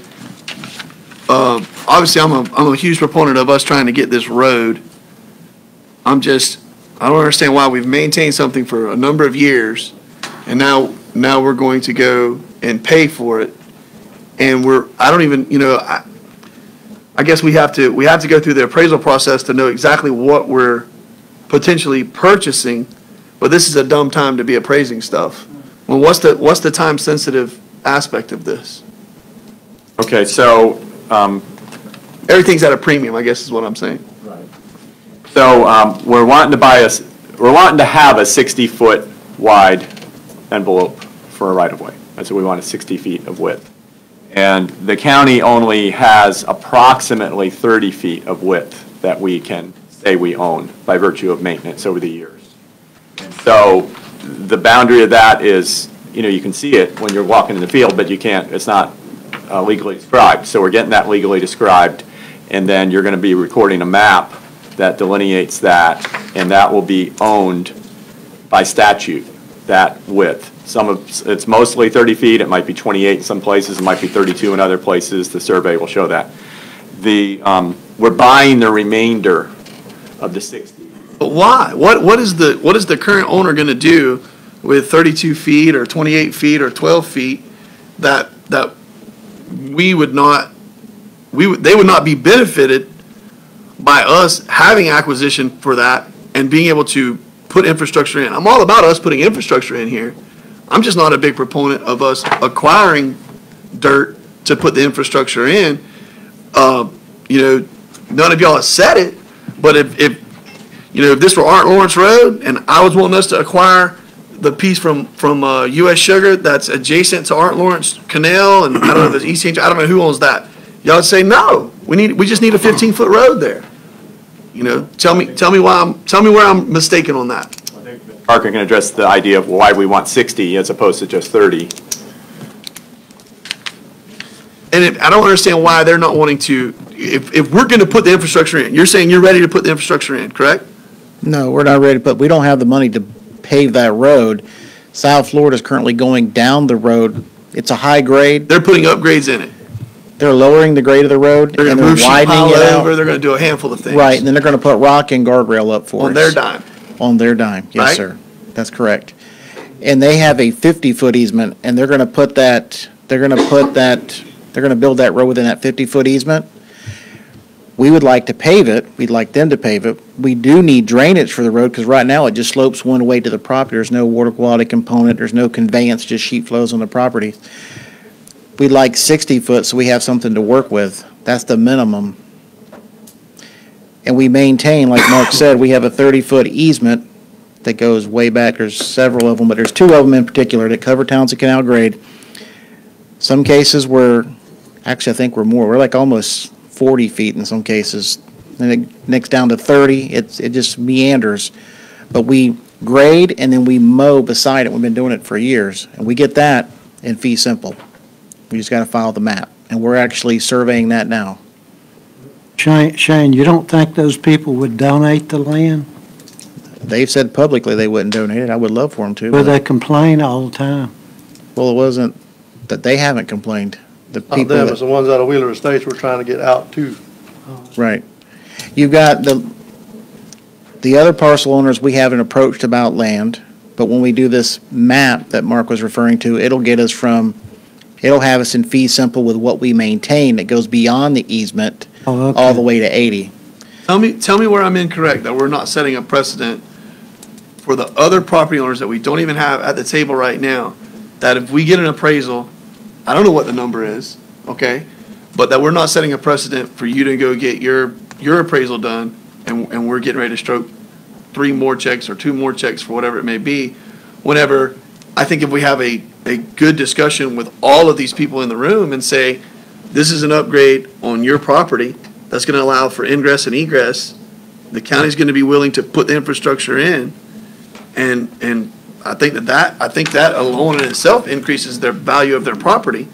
I'm just wanting to know what you all think on this. Ms. Davis? I don't want to speak out of school, but I believe we've had that conversation with them, correct, Shane? And they were not willing to donate the property, is that correct? That's correct.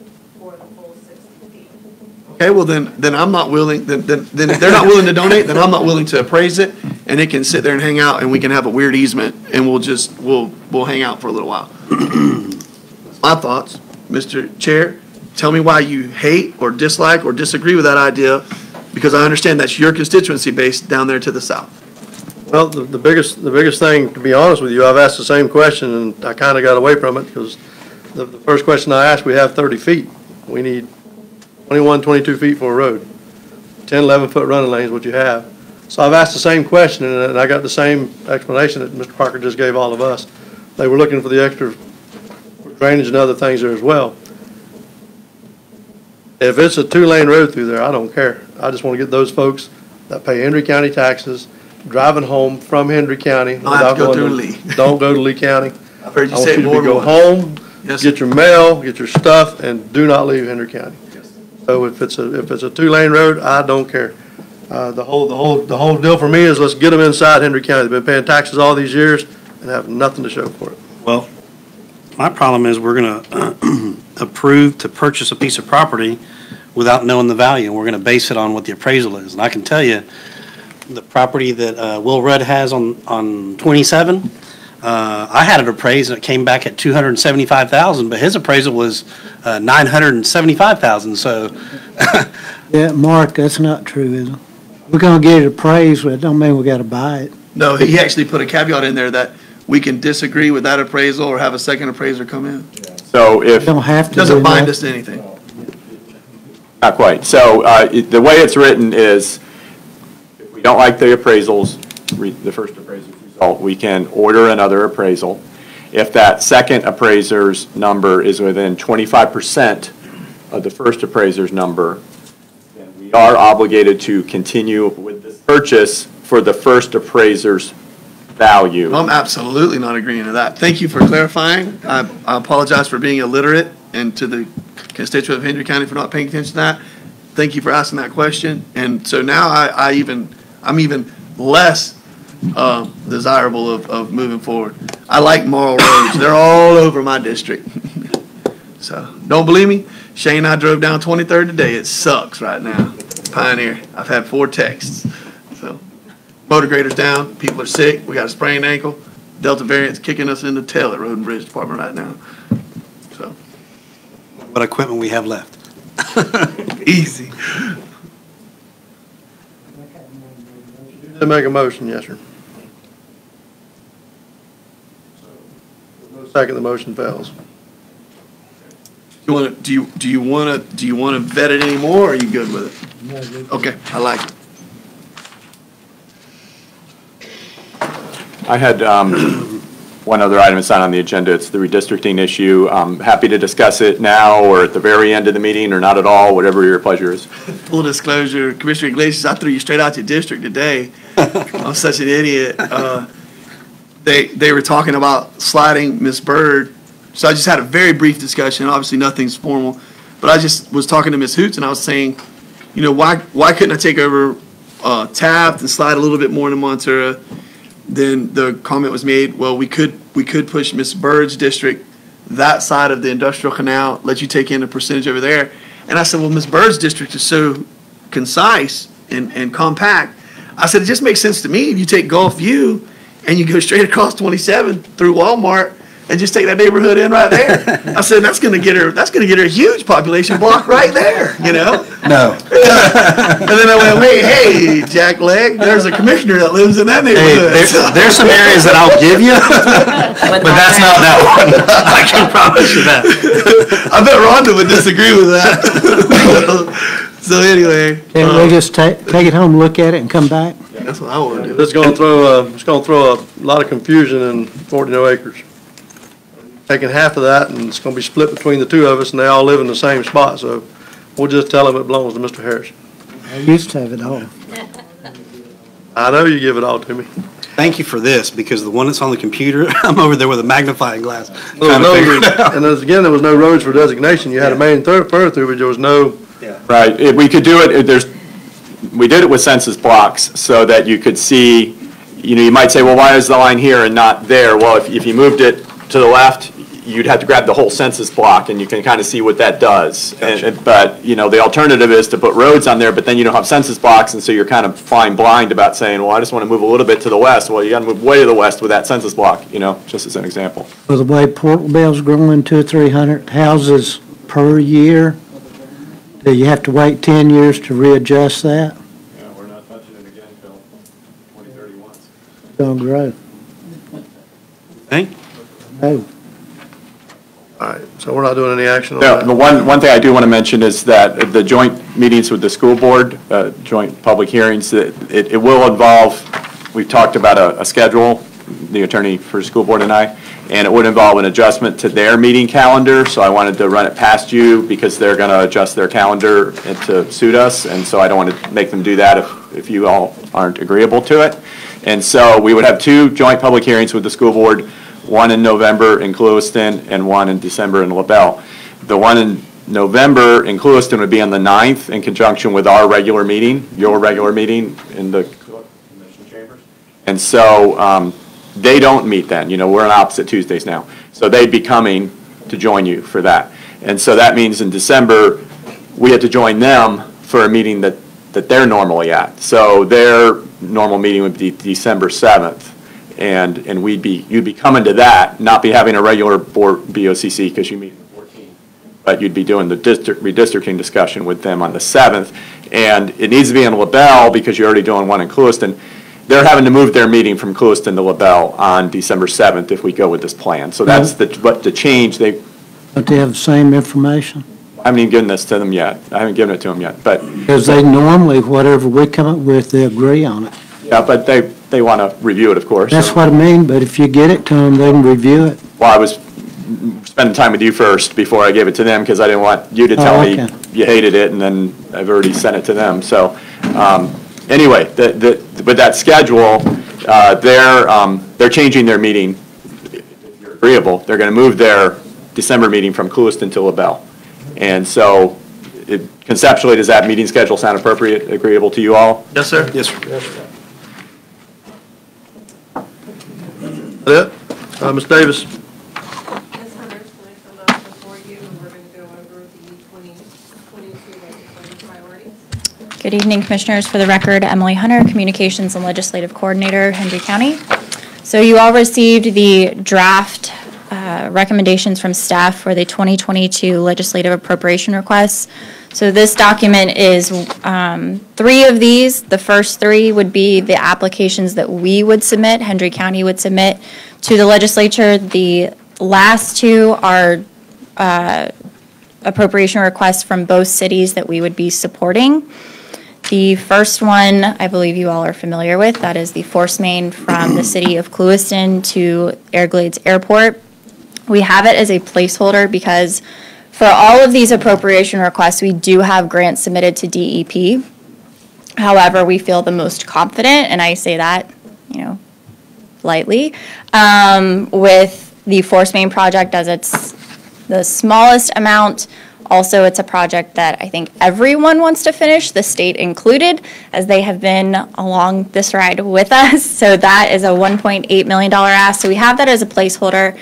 In speaking to our consultants, we are hoping to hear back from DEP in October. That's hoping we hear back in October, and then we're thinking that the House forms for the appropriation request would be due in November. So in the case that we do receive the funding, we would be able to just not submit that appropriation request and also potentially adjust the 2+ requests based on if we receive funding and how much funding we receive from DEP.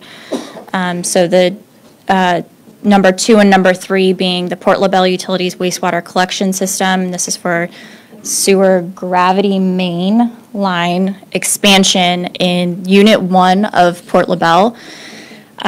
Shane can speak more if you have specific questions on that, as well as the Port LaBelle Utility Water Treatment Plant expansion. As to Commissioner's point, Commissioner Harris's point, the Port LaBelle area is a very rapidly growing area in our county.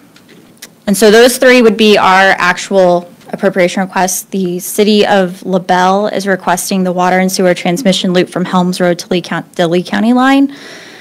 And the city of Clewiston would be requesting the water line going alongside the force main from the Clewiston treatment plant to Everglades Airport. Any questions? On the, on items 2 and 3, Yes, sir. we submitted to DEP. What was our amount that we submitted to DEP on, though? So for the wastewater collection system, we submitted a grant for $7,352,492. Okay. For the plant expansion, we are cross-checking those numbers. That million seems high, huh? Yes, sir. So we'll get back to you on what that looks like. So are we looking at ranking these? Or is this what staff's proposing that same order? Looking at ranking, we're looking at any comments or recommendations, concerns. I guess my only question is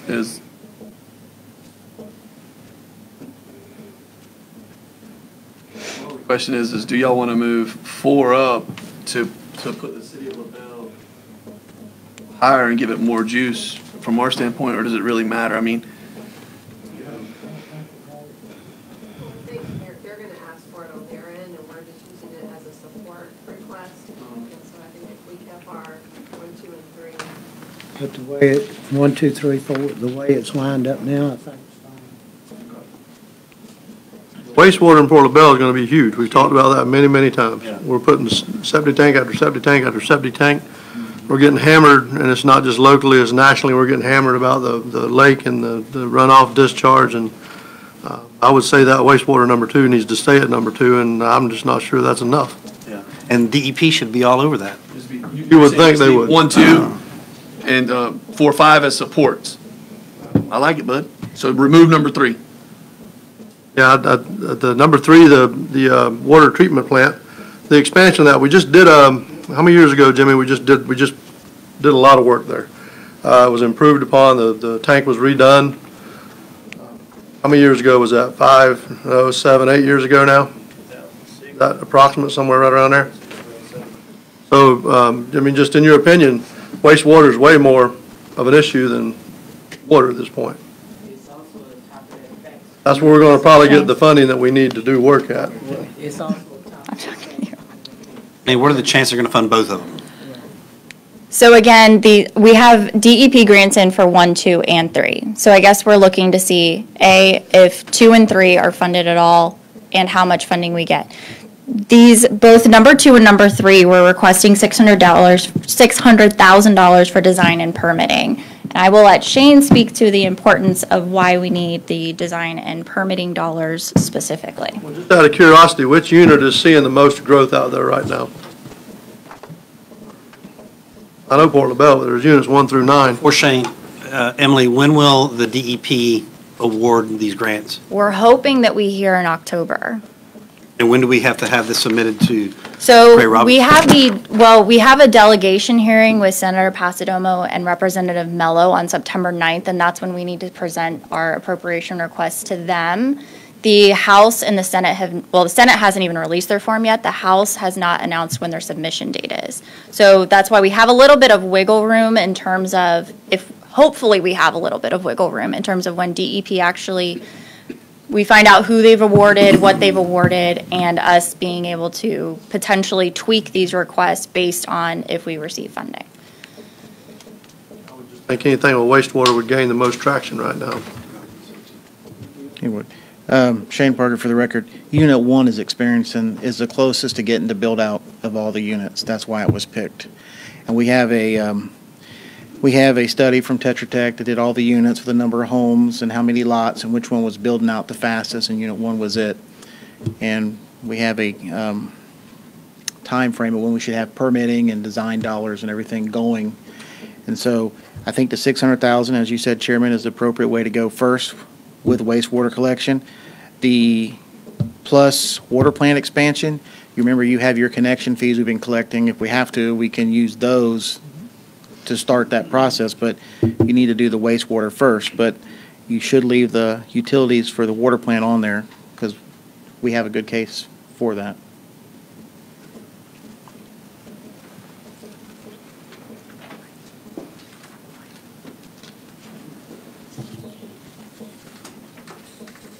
Chair, I make a motion to leave it as is. Draft document. Turner, second by Commissioner Harris. Is there any further discussion? Just like to clean it up, obviously, and, I mean, I know Yes, sir. this is draft, you just gotta, I do really want to, I sent you an email today, that drawing that we had, I think that was very well For the force received. main? Yes, ma'am, and I think that, Representative Mello would just put her right in the track of understanding exactly what progress we've made thus far. We can make sure we have the years associated with what Yes, sir. has been awarded. I think it would be really good. Yes, sir. Try to get that pushed across and finished. Yes, sir. All those in favor? Aye. Opposed? Motion carries.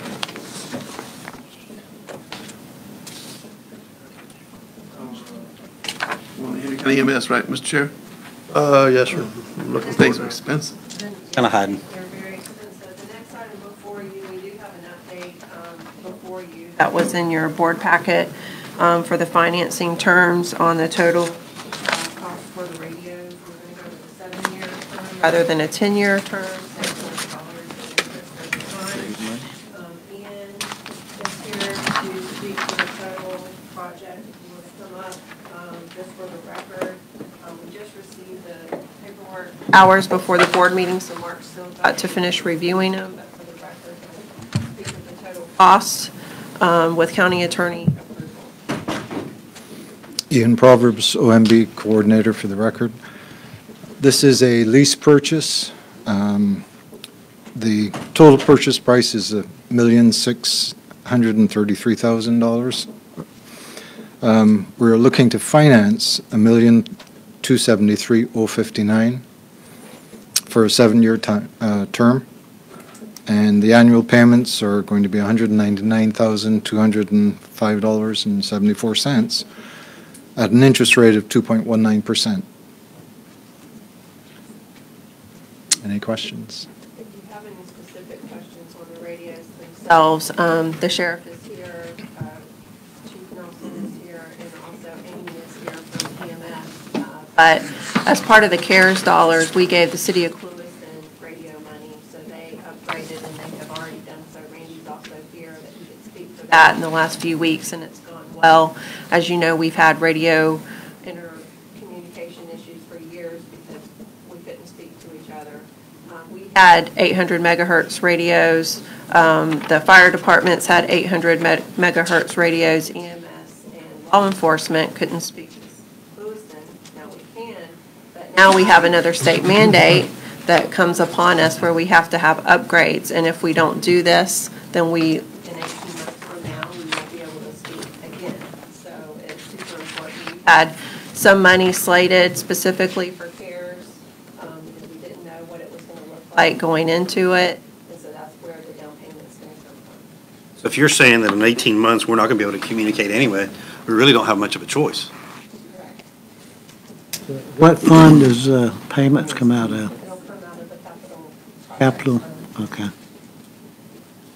We didn't have this on our outlook.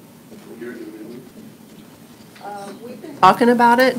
I didn't realize they were going to be this expensive, to be completely honest with you, but just to give you a little bit of history, when the sheriff updated theirs years ago, we had to upgrade ours, and we didn't have the money at that time, and we had to go take out a loan for what we have now.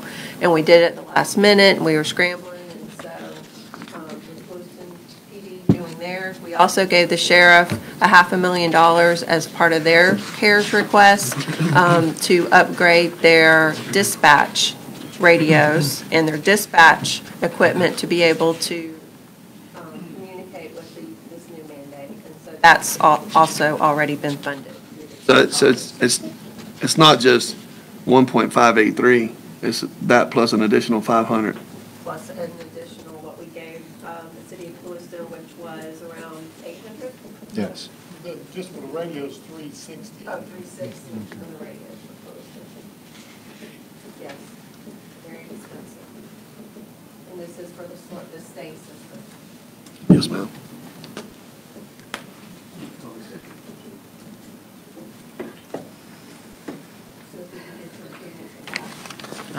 Make a motion to approve. By Commissioner Galatius, second by Commissioner Byrd. Any Just further for clarification, Mr. Chairman, sorry to interrupt, but the staff report item write-up for option one just said approve and enter into the purchase agreement with Communications International, a sole source, which you are doing, but that's the purchase. And then we got the financing part of the piece that he discussed, but it's not in the written option one. So it has to be clear that your motion includes the financing of it and executing any documents associated with that. And I'll revise my motion to include the financing as Mark addressed. Again, motion by Commissioner Glacius, second by Commissioner Byrd. Any further discussion? All those in favor? Aye. Opposed?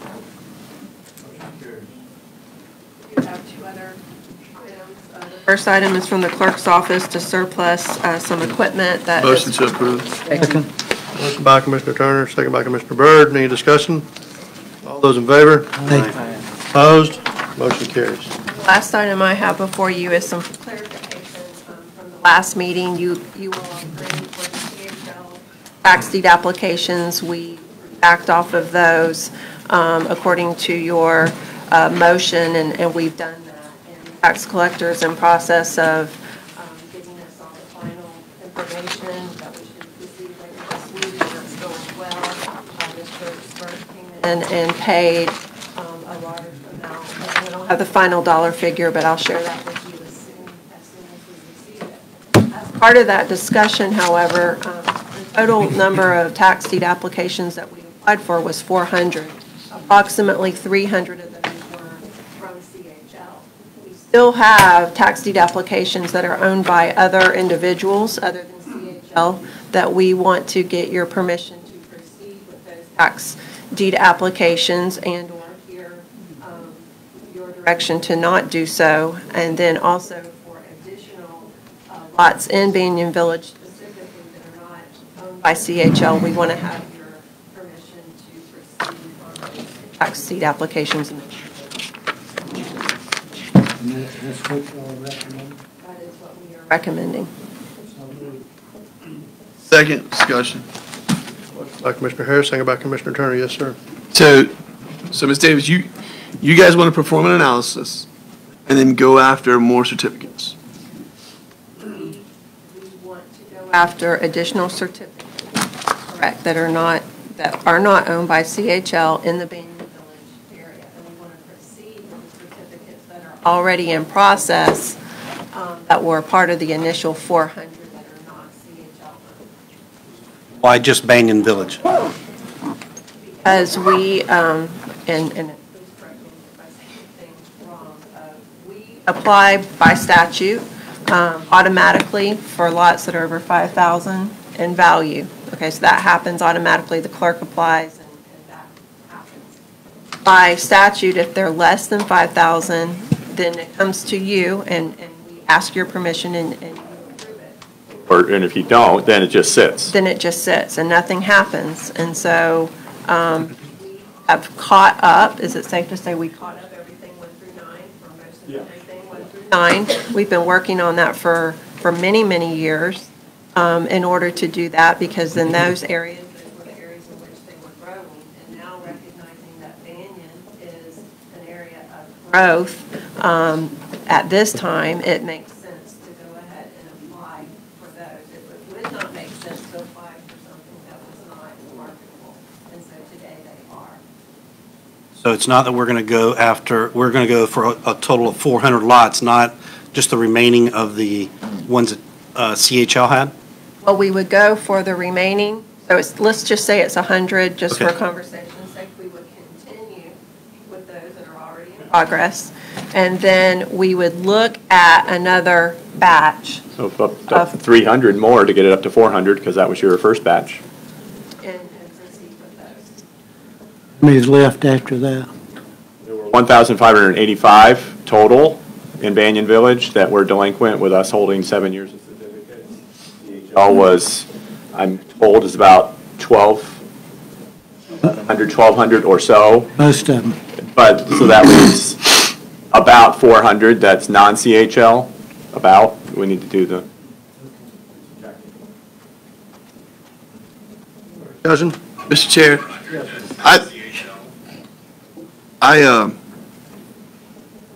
so I don't know if this pertains to the motion. So I have a motion and a second on the floor right now, right? To pursue with acquisition. and an analysis. So I'm going to hold my discussion until after this part. Favor then? Aye. Opposed? Motion carries. Yes, sir. Mr. Chair, as it relates to Banyan Village, I have not been comfortable since our last meeting, and I've shared with Ms. Davis some of my frustration and concerns.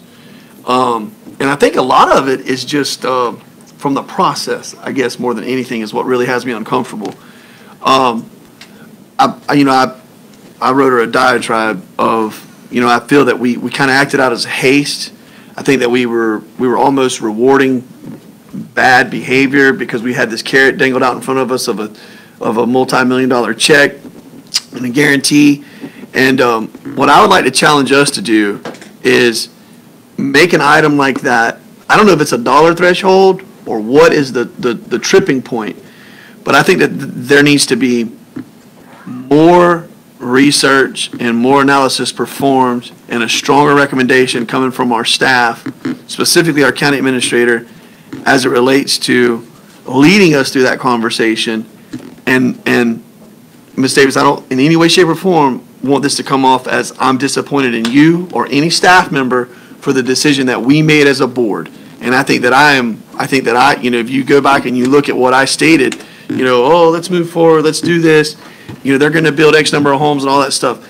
And I still just think that it was too big of a dollar threshold that I want to use this word. We potentially forfeited. And I don't know if I'm just talking about interest points or I routinely talk about the fact that I hate when we ask staff to put hours or cost and energy into something and then we don't support it.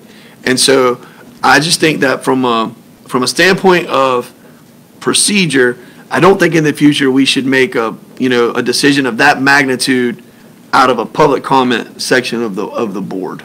That's what I guess I'm driving at. I don't think you ever have anybody that's got 1,200 lights, 1,500 lights to do that. I'm tired of looking at them trees out there for 40 or 50 years, and I think it was a good deal for the county. If I may, from that perspective, we were only willing to come to you and recommend lot swaps from a staff perspective. And we had been working with Mr. Spurt for some time on that. And that's where we were from a staff perspective. So of course, though, he could, as anyone can, come to a meeting and speak to you at the end of a meeting under public comment. And so that's where we were. And that's why it didn't come to you from a staff recommendation perspective, because that wasn't something we would probably have recommended. But that was something that he came to you and spoke to you, and it was a very unique circumstance, as we all can agree on. And he's paid everything up. It's my understanding, we're waiting on the final tally, if you will, that he's paid all his back taxes up on all his properties in the county as a result. Points, $4,747,693.94. 1,261 lots in Banyan. And I never dreamed we would get it. Well, I rode through Banyan Village today on the way in, and Pike Electric has been out there this week putting in, there's 36 poles up now. They got about another 30 to go. Progress is being made. I saw D.R. Horton's lots. One of them, they already started bringing dirt in. I know they scraped them before the last meeting. They've got 4 or 5 lots up there now, houses with roofs on them.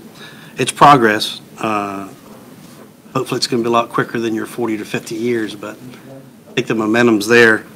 And I understand where you're coming from, Carson. I mean, it was a big ask, but I think at the end of the day, I think we acted on progress for an area, and you mentioned it. I watched the video again today, and you talked about infrastructure, infrastructure, and it's happening because of, I believe, in my opinion, of somebody like Chuck Zvert that sees a vision out there and has pushed, and he's going to make a lot of money on it, but he's put his money where his mouth is at, and he's driven D.R. Horton to the table, and they've courted for a couple of years. I mean, he's been working on this fiber deal. The fiber's huge.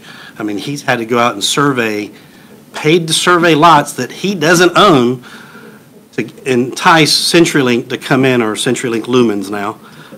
It was a big ask, but I think at the end of the day, I said the county is going to reap the benefits of this man's vision, and I think we're heading the right direction, Banyan. I want to echo. I don't know what is the tripping mechanism, but I don't feel good about it right now. I don't feel good about it. Hindsight, armchair quarterbacking or Monday morning quarterbacking it, I would have not voted in favor of it.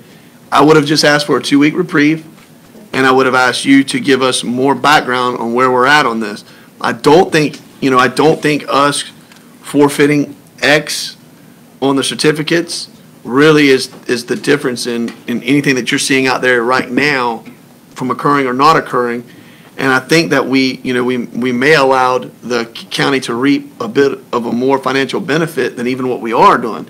I mean, correct me if I'm wrong, but the check that we're talking about, what was the number, 4 point what? 4.747. Money owed to the county. Right. So it's what you owe the county. It's not as if this guy rides in on a white horse and here guys, this is what I'm giving to the county for efforts rendered. No.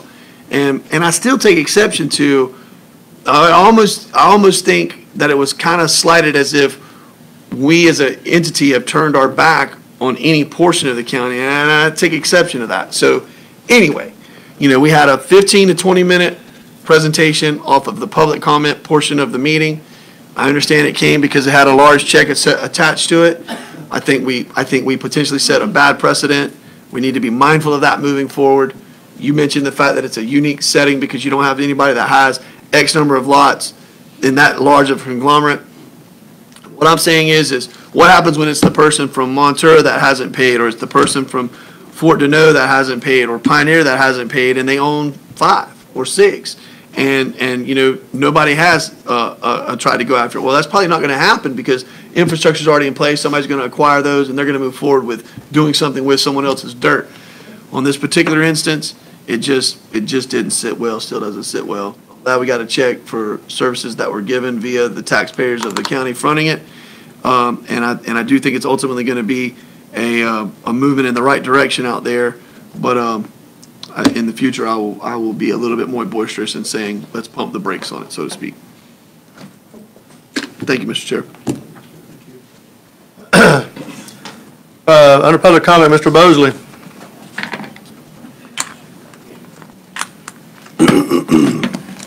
It's actually a topic that I was going to discuss tonight anyway, so I'm glad you're kicking it off, and we'll finish running with it. Fred Bosley, on behalf of the Pioneer homeowners, and we have a lot more people moving in and complaining about not being able to communicate with their cell phones.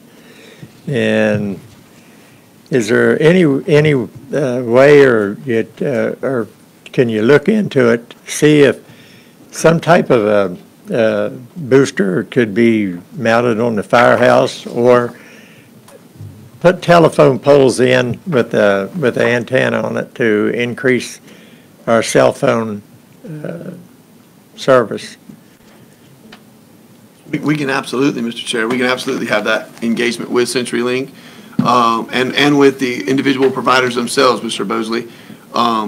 Not to be negative out the gate, every time I've had that conversation with them, it just gets down to a pure volume standpoint, and they say, you guys don't trip the threshold. They've never given me a solid answer, but there's no doubt there's huge gaps in the system, so to speak. When I'm at the Pioneer Homeowners Association building, I'm on 1 bar or LTE with nothing on there. So yes, sir, we hear you, and we can definitely engage that from a county letterhead perspective. Well, CenturyLink, I think, is hurting for, they cut down on the manpower. And if you have any problems, it took them 2 weeks to come out to see about static or getting the telephone service back over to the community center or to somebody's house. And 2 weeks is Not acceptable. Yeah. Yes, sir. Yes, sir. Mr. Bosley, we have a lot of private businesses I know that side of the county that actually carry 2 bills a month. And I'm talking about, just like in the Hookers Point area or in the city of Clueston. They carry both providers because the frequency of how much they're down.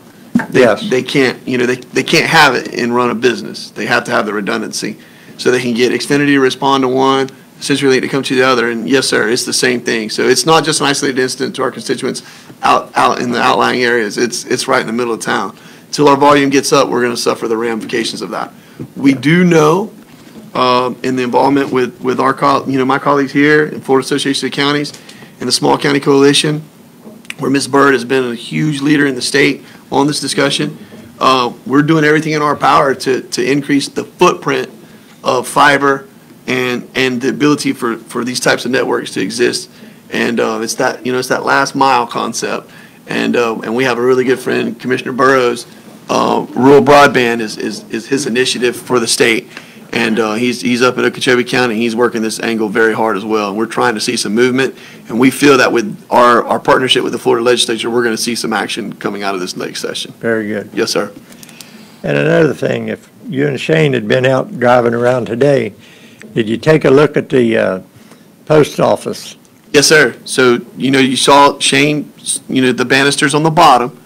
And then Shane's in the process of having lights quoted. Or I don't know if it's Shane or Allen, but essentially they're going to have some lights. We're going to ask they get LEDs up under there to replace those in kind, and then they're not going to let it out to bid. They're just going to go and chase some roofers down and make them come into the Gator Bait and give us their best number on re-roofing that bad boy. We're just going to get quotes and turn it, be done. Well, everybody's making some good comments about it, wherever the money come from to redo it.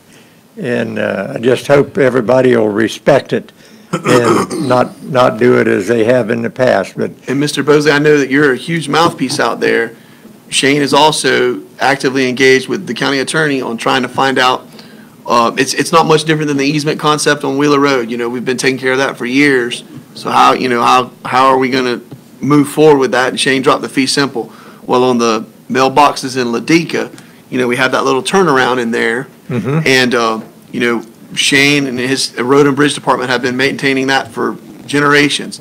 So now we're looking into the process of how we can actually put some posts in the ground and get a roof over that area as well. yes, it needs it over in Ladika bad. Mr. Bosley, you asked where the money was coming from.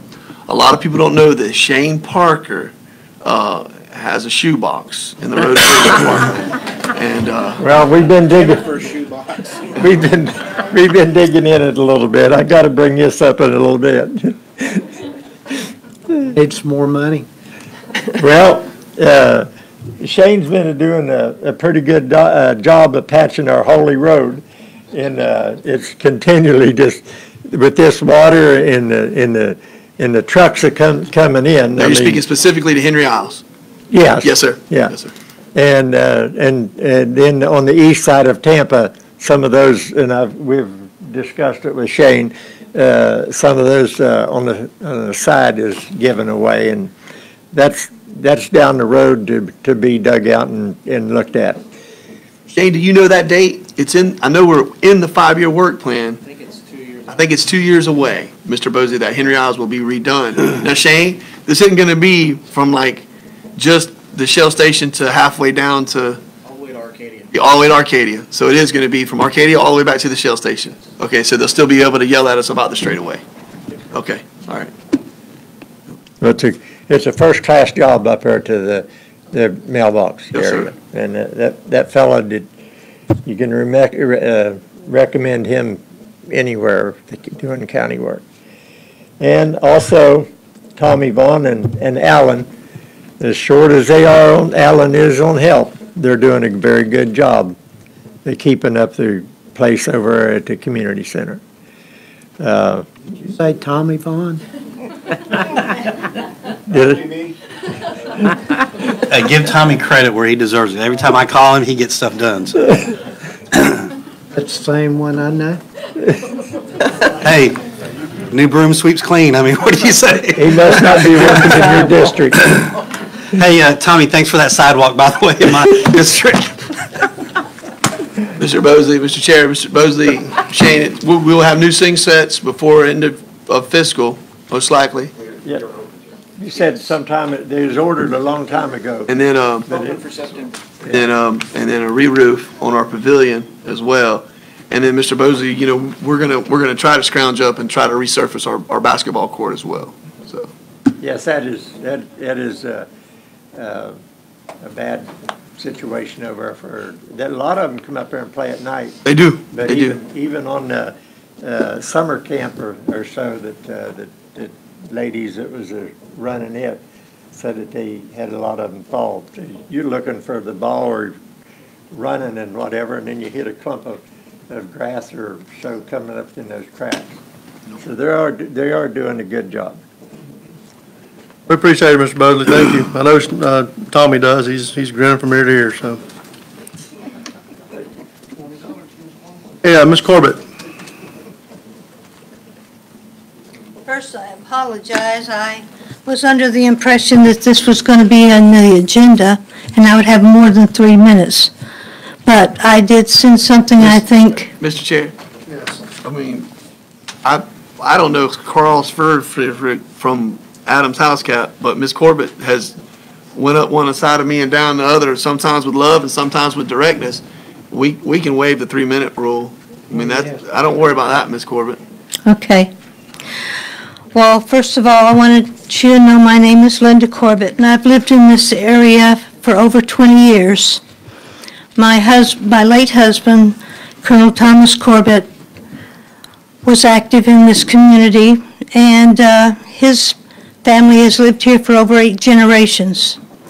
My mother-in-law was a member of the First Baptist Church here in LaBelle most of her life. I've been the wife of a Florida cracker, and I can never be considered a cracker because I wasn't born in Florida. But because I have lived in LaBelle for over 20 years now, I'm able to claim the title of a cracker crumb. Regardless of that, my part in this community, I feel we should all give back to our community for the betterment of all of us. I've also heard about the skating rink. I've heard about the movie theater, the big hotel on the river with the swimming pool, a large ballroom where music and dances were held, and the biggest and the best steaks in the state were served down there. Sadly, I saw the closing of Port LaBelle Inn and Golf Course many years ago. All those are gone. Nothing has replaced them. And in the last 20 to 30 years, our area has gone backwards in growth and activities for our residents. I hate hearing our county called one of the poorest in the state. That really bothers me.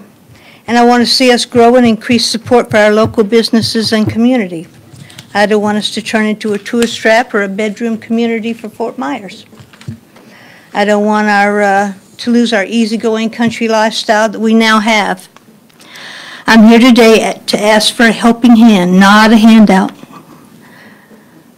I'm asking for you to approve a $25 increase in the West Rec yearly assessment for residents, as the city of LaBelle already does, and the same for all businesses in this area.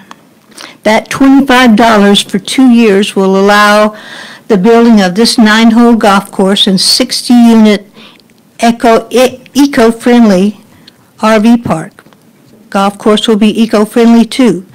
The greens and the tees will be made, but the fairways will continue to be the pasture grass or bahia, as they call it, there now. It's not going to change. We won't move any trees. If we do have to move a tree, we will dig it up and move it somewhere else, but we're not taking out any trees, not cutting down any of them. I'm hoping that this golf course would be like what was presented a few years ago, a county city initiative and with the input of the West Rec Board too.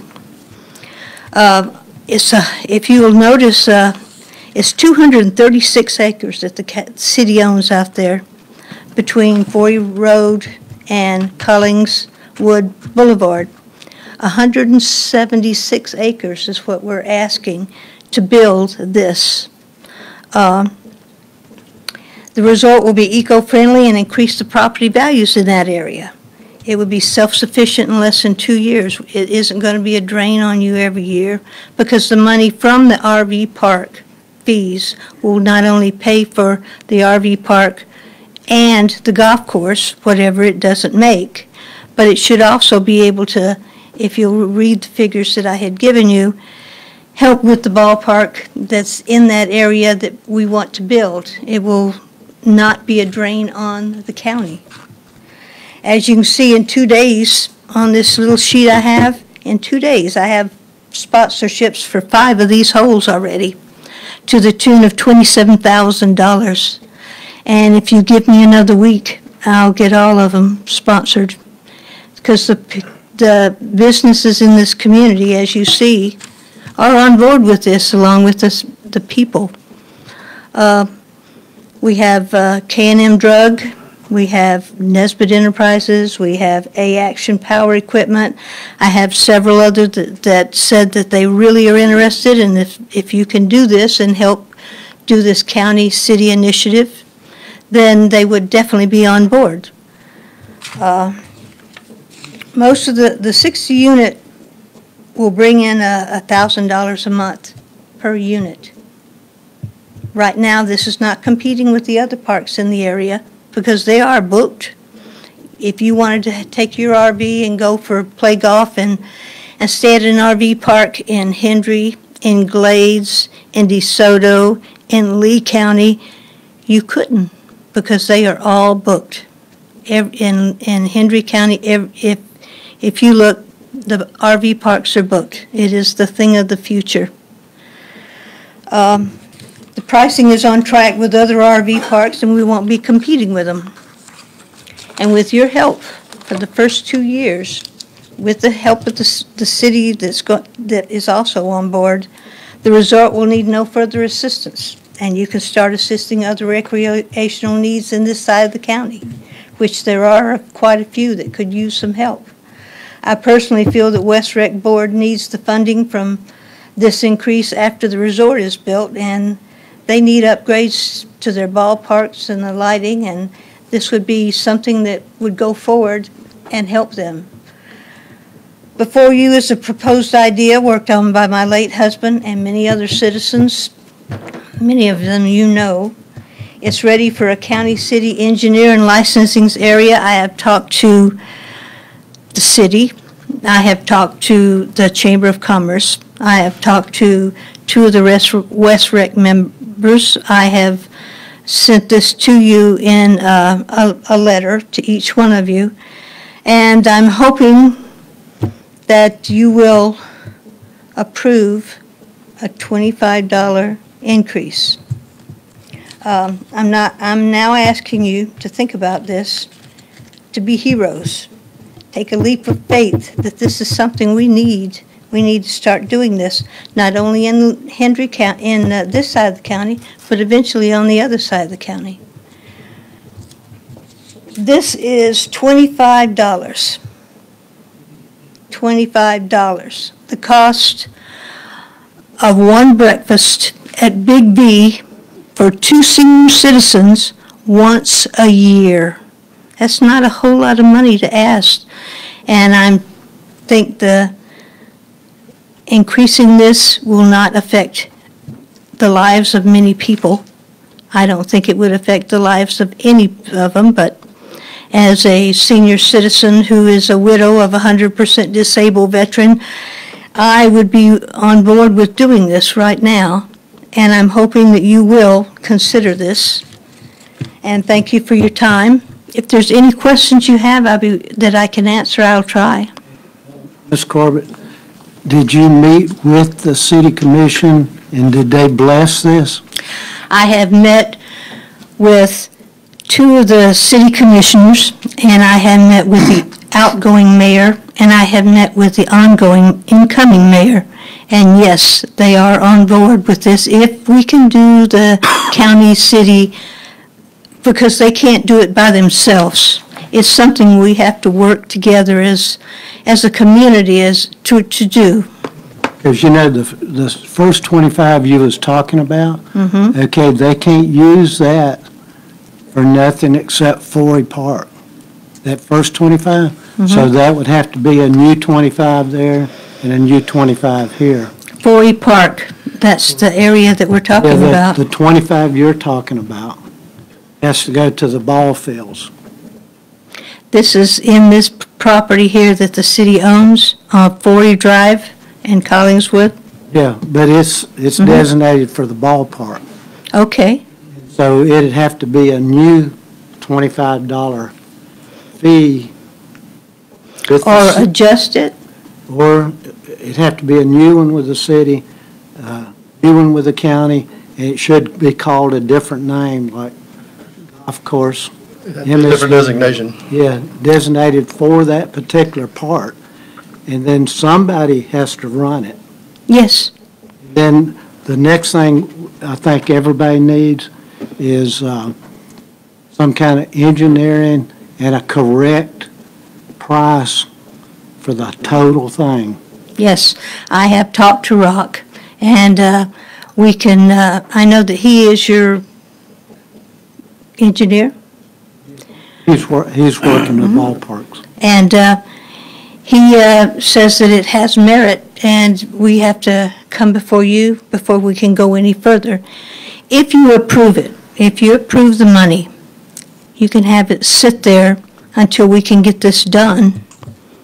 But if we have to get all this done that you're saying, get the engineering, I do have Mr. Douglas, who does build golf courses, and he said he will build the basics. He will build the tee boxes, the greens, he will seed them, he will dig and put the sand in the sand boxes. He will shell the road because we're not having any pavement, because this is eco-friendly. It only has one dump station. So all these RVs have to come to that one dump station, which is in line with the it's not a septic tank, but the sewer, city Port LaBelle sewer. So that's not a problem there. We need to get it going, and if you don't approve the funding, then it's going to be a couple years down the road, and all these people, you know, we're ready. We've been waiting for years. It didn't go through the first time, and I'm hoping that it will go through this time, if you will consider this, $25. So if you had a high number, what did you think the number would be to complete the whole thing? I gave it to you in the package that I sent to you last month. It was $230,000 to complete it. Mr. Douglas said that he would build all that I told you about. He doesn't know sprinkler systems, no T flags or anything like that, but he would build the basic course for $110,000, which is about $80,000 less than any of the other bids that I got. Mr. Douglas, I checked him out. I went to the golf courses in Lake Placid and Sebring that he's done. I talked to the golf course managers and the owners, and they said he does a real good job. And he's local, and he's willing to do it to help this county, just like A-Action Equipment here in town are willing to find golf carts for us to rent, and rent them for cost plus 10%. And they will sponsor a $5,000 hole on this golf course. Now, this is people who really care about the community. They're putting their money where their mouth is. And I'm hoping that you will definitely consider this. It's not like I'm asking for you to dip into your pockets and give me $250,000. So you're talking about the 2 year, and you're going to subtract that from the total cost of the RV and golf course. You'd have to come up with a balance to pay For it off. $230,000, you can build the golf course and shell and build these sites, which will be on shell. It's not going to be pavement. It'll be shell, and it'll have parking.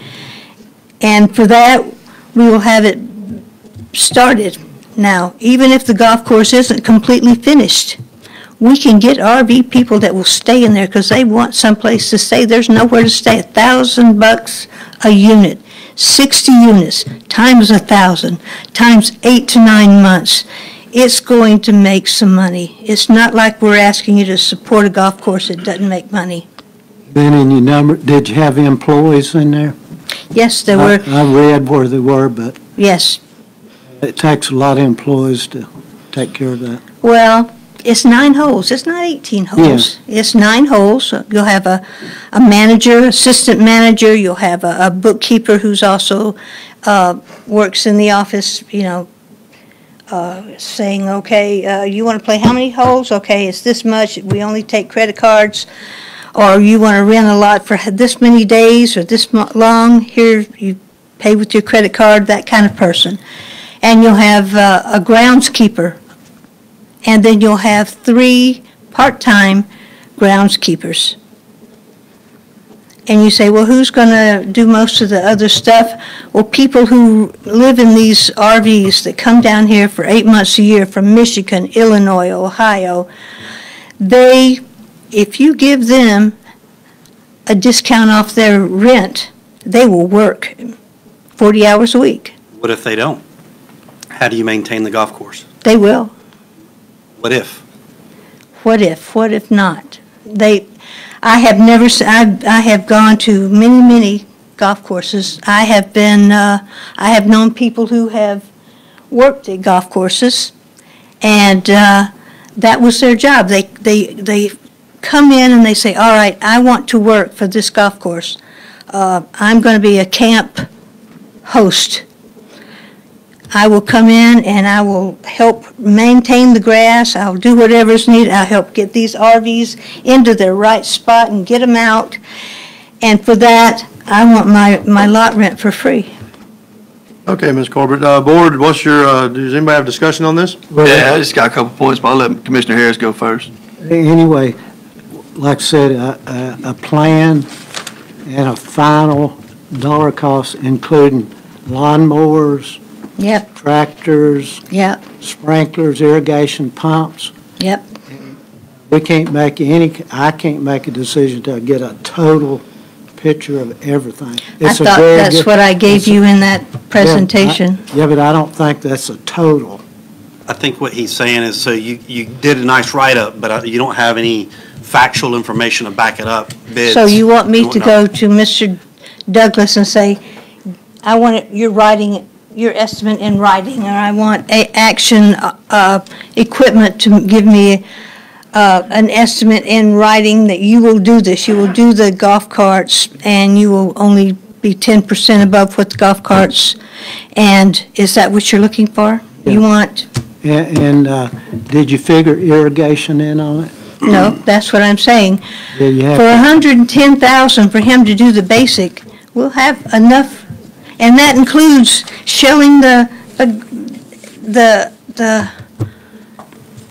RV park. I mean, it's all done. All you have to do is water, which we have water. I talked to Rock, and he told, there's water here. And we can hook into the existing septic system, which is not a sewer. It's a system, which is at the rec center right here below it. And we'll have just, except for the office, the bathrooms we have to have in the RV check-in area, we'll have just that one place for septic. I can get you, if you want me to get estimates for It needs to be complete. Yes, ma'am. What he's talking about, Ms. Corbett, is you're going to need engineering cost. Right. That's going to blow your mind. It's going to be well over what dollars we're talking right now. Your engineers couldn't do this? No, ma'am. Our county Engineers we engineer have? can't do that. No, ma'am. That's not his forte. He stays packed up right now, trying to keep the county business in line. You've heard us talking tonight, how we're backed up on that. It's just, there's a whole lot of components that are missing in this. You've done a great job, but there's still a lot of things missing. So we really, the board, if you have discussion on the board. Just, Mr. Chair, Ms. Corbett, I want to commend you for your passion on this. It's impressive. The packet that you sent to us had a lot of details. Even with that, just the nature of government, there's so many other aspects that we have to take into consideration. I will tell you, just so I'm completely transparent, I've been the biggest anti-golf course human, arguably in Hendry County, in my existence on this board prior to getting elected, and still to this day. I will tell you this. Having said that, the fact that you're showing an alternative revenue source to offset a 9-hole course is getting a much more palatable from a standpoint of, I see a much more palatable plan here than anything I've seen prior to. We had some jackleg come in before and tell us, if you build it, they will come. I don't remember what all snake oil was sold to us, but thank goodness the board didn't move forward and the West Rec board didn't move forward, because I think we do have a fair amount of sense as it relates to your plan specifically. I think the numbers are a little light on 60 space RV, spreading marl, and then designing a 9-hole course. But I don't think you're hearing a hard no from anybody right now. I think what we're simply saying is that in the items that have been presented to us, our ability to say yes right now isn't there just yet. But I want to add another caveat to that. I've always said I'm not going to raise the West Recreation assessment anymore until I see a succinct plan. I think that Ramiro and the team have done a good job of getting Rock on board and trying to zero in on that. I've always, the one thing that I've been chastised, or one of the things I've been chastised on by the LaBelle community, is their desire to have a large community pool somewhere. I've kind of always envisioned the Forey Park, as it upgrades come along, that's something that's there. But, I'm all about listening. The one thing I would ask is that as your plan does take more fruition, if it comes together, I think that the proper chain would be to go to your West Rec board and get their buy-in, and then as they buy into that, then it comes to us, and then we get the ability to say, yes, we agree wholeheartedly with raising that assessment, or no, it just doesn't meet the merit. And then the final thing that I'm going to say is that I think that this has such power to it because of the people that I've heard in this community and their desire to have a golf course. So once again, I want to reiterate, I'm not a hard no right now. But I sound like a politician saying, just give me more information. You want to hear something great? I'm not saying, legal can't say this, and, it's a liability issue. I'm not saying any of that. What I'm saying is I think you have more than I've ever seen before that justifies us having a deeper conversation. And I want to hear from the City of LaBelle Commission, and I would love for this to be a catalyst that makes us all get in the room together, the City of LaBelle Commission, the Henry County Commission, if they feel that this meets the merit, via they being the West Rec Board saying, yep, we need to all get together and chit-chat about this some more. Okay. Ms. Corbett, we just spent we just cleared up $281,000 from the Tourism Development Council to go towards our rodeo grounds over here. And it's not just our rodeo grounds, it's the LaBelle Youth Livestock area. There's a sewer aspect to that, but there's a lot of upgrade that's going on over there. I think we need to listen to every plan that's out there, and one that tries to do its best to create a cross-neutral situation while allowing people to recreate, especially people. I hope I'm not age discriminating right now, but let's be honest, it's an older person's sport. This is something that you can play throughout your entire lifespan. You ain't gonna get on a bull and go ride it. You ain't even gonna get on a horse and go run a barrel powder.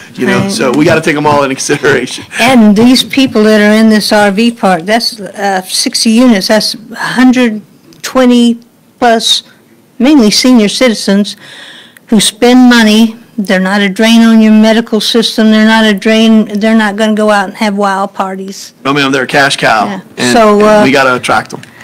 I will get back with you in the very near future. I have talked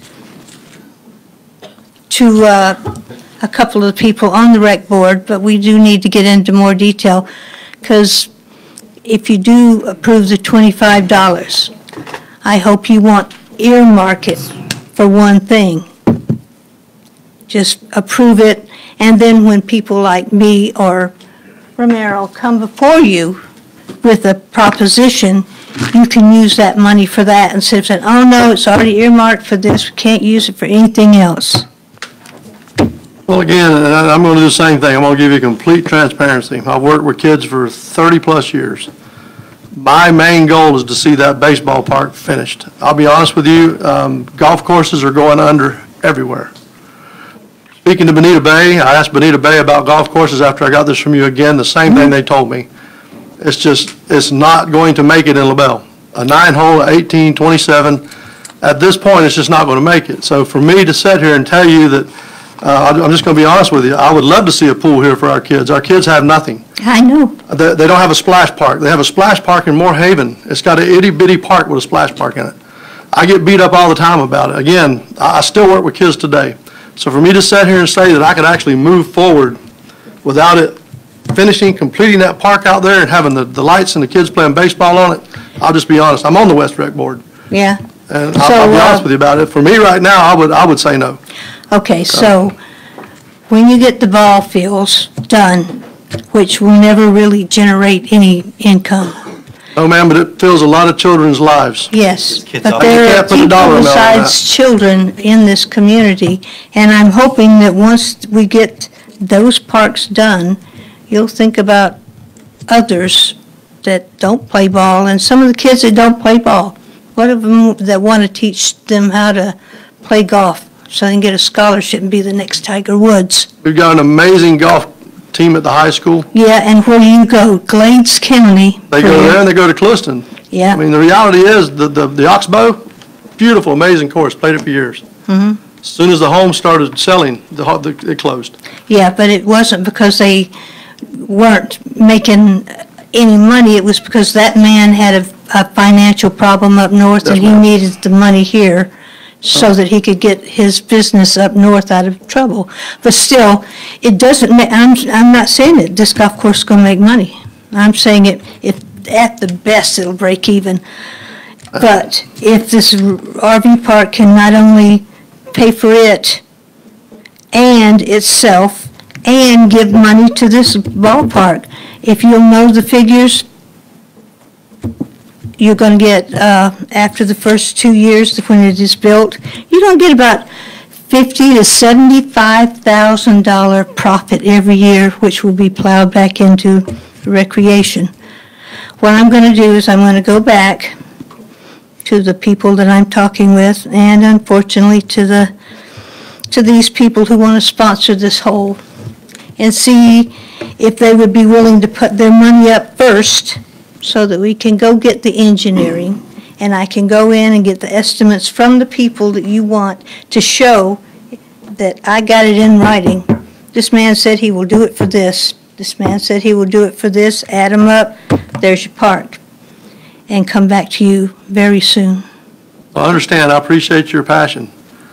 More people should be passionate about the things they go after. I just want to be completely transparent as well. Yeah, So. I know. And I'm going to tell you the same thing today I'll tell you tomorrow. Kids. I love children. Mine are all grown. I'm never going to play sports again. I tried playing softball, pulled them up, Me never do it either. again. But my grandchildren, my children's grandchildren, and so anyhow, we thank you for taking the time to put this together. It was an excellent presentation that you sent us. I read that.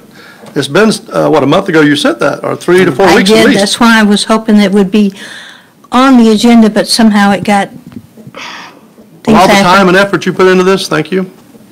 You did a very good job. Thank you very much. Ms. Corbett, I usually don't defend staff, but I will tell you this. I've not known them to not put something on the agenda that has been requested, but the process for getting something on the agenda is a bit odd from time to time. So just in the future, I guarantee you, if you walk into the building there and ask Ms. Davis to, I'd like to make this agenda item, I guarantee you they'll lickety-split, they'll make that happen. So, okay. Yes, ma'am. All right. Thank you, ma'am. Anyone else in the public like to address the board before we close? Mr. Parker? Uh-oh, we got a couple of them ones you didn't, yeah. Okay, sorry, I forgot you. Sorry, I'll make it quick, Chairman. For the record, Shane Parker. I emailed you a change order number 2 with Strickler Brothers Underground for Port LaBelle Utility System. Motion to approve the change order presented for Strickler Brothers. Motion by Commissioner Turner, second by Commissioner Byrd. Any discussion? All those in favor? Aye. Opposed? Motion carries. Okay. Last one I have, I didn't email you, but I handed it out. This is for the Four Corners MSBU. We've got plans done. We got the grant. We're trying to answer all the, I can't think, title-based questions, but we're getting ready to go out to bid. I didn't modify the plans because we don't have enough grant funding to build what was permitted. So I need to modify the plans, but while I'm here, I'm also asking for post-design services for bidding assistance, answering the questions, answering contractors' questions. I have to come back before you. And that's for a not-to-exceed amount of $100,000. Move. Second. How much longer, Shane? Well, we're hoping to issue the RFQ for CEI services here in the next month or so. And just to clarify, that's for staff to prepare the STA, for Mark to review, subject to his approval, for the chairman to execute and vice chairman in absence, and a budget amendment. Yes, we have a motion by Commissioner Harris, second by Commissioner Turner. All those in favor? Aye. Opposed? Motion carries. Again, anyone in the public like to address the board? Business by district? I'm good. Good. Mr. Harris? I think, just one question, Jennifer. In our new program, capital outlay, we have air conditioners in that? Fire courthouse that's going to redo the whole. Do we have the money for that yet? If they're broke down all the time, why can't we replace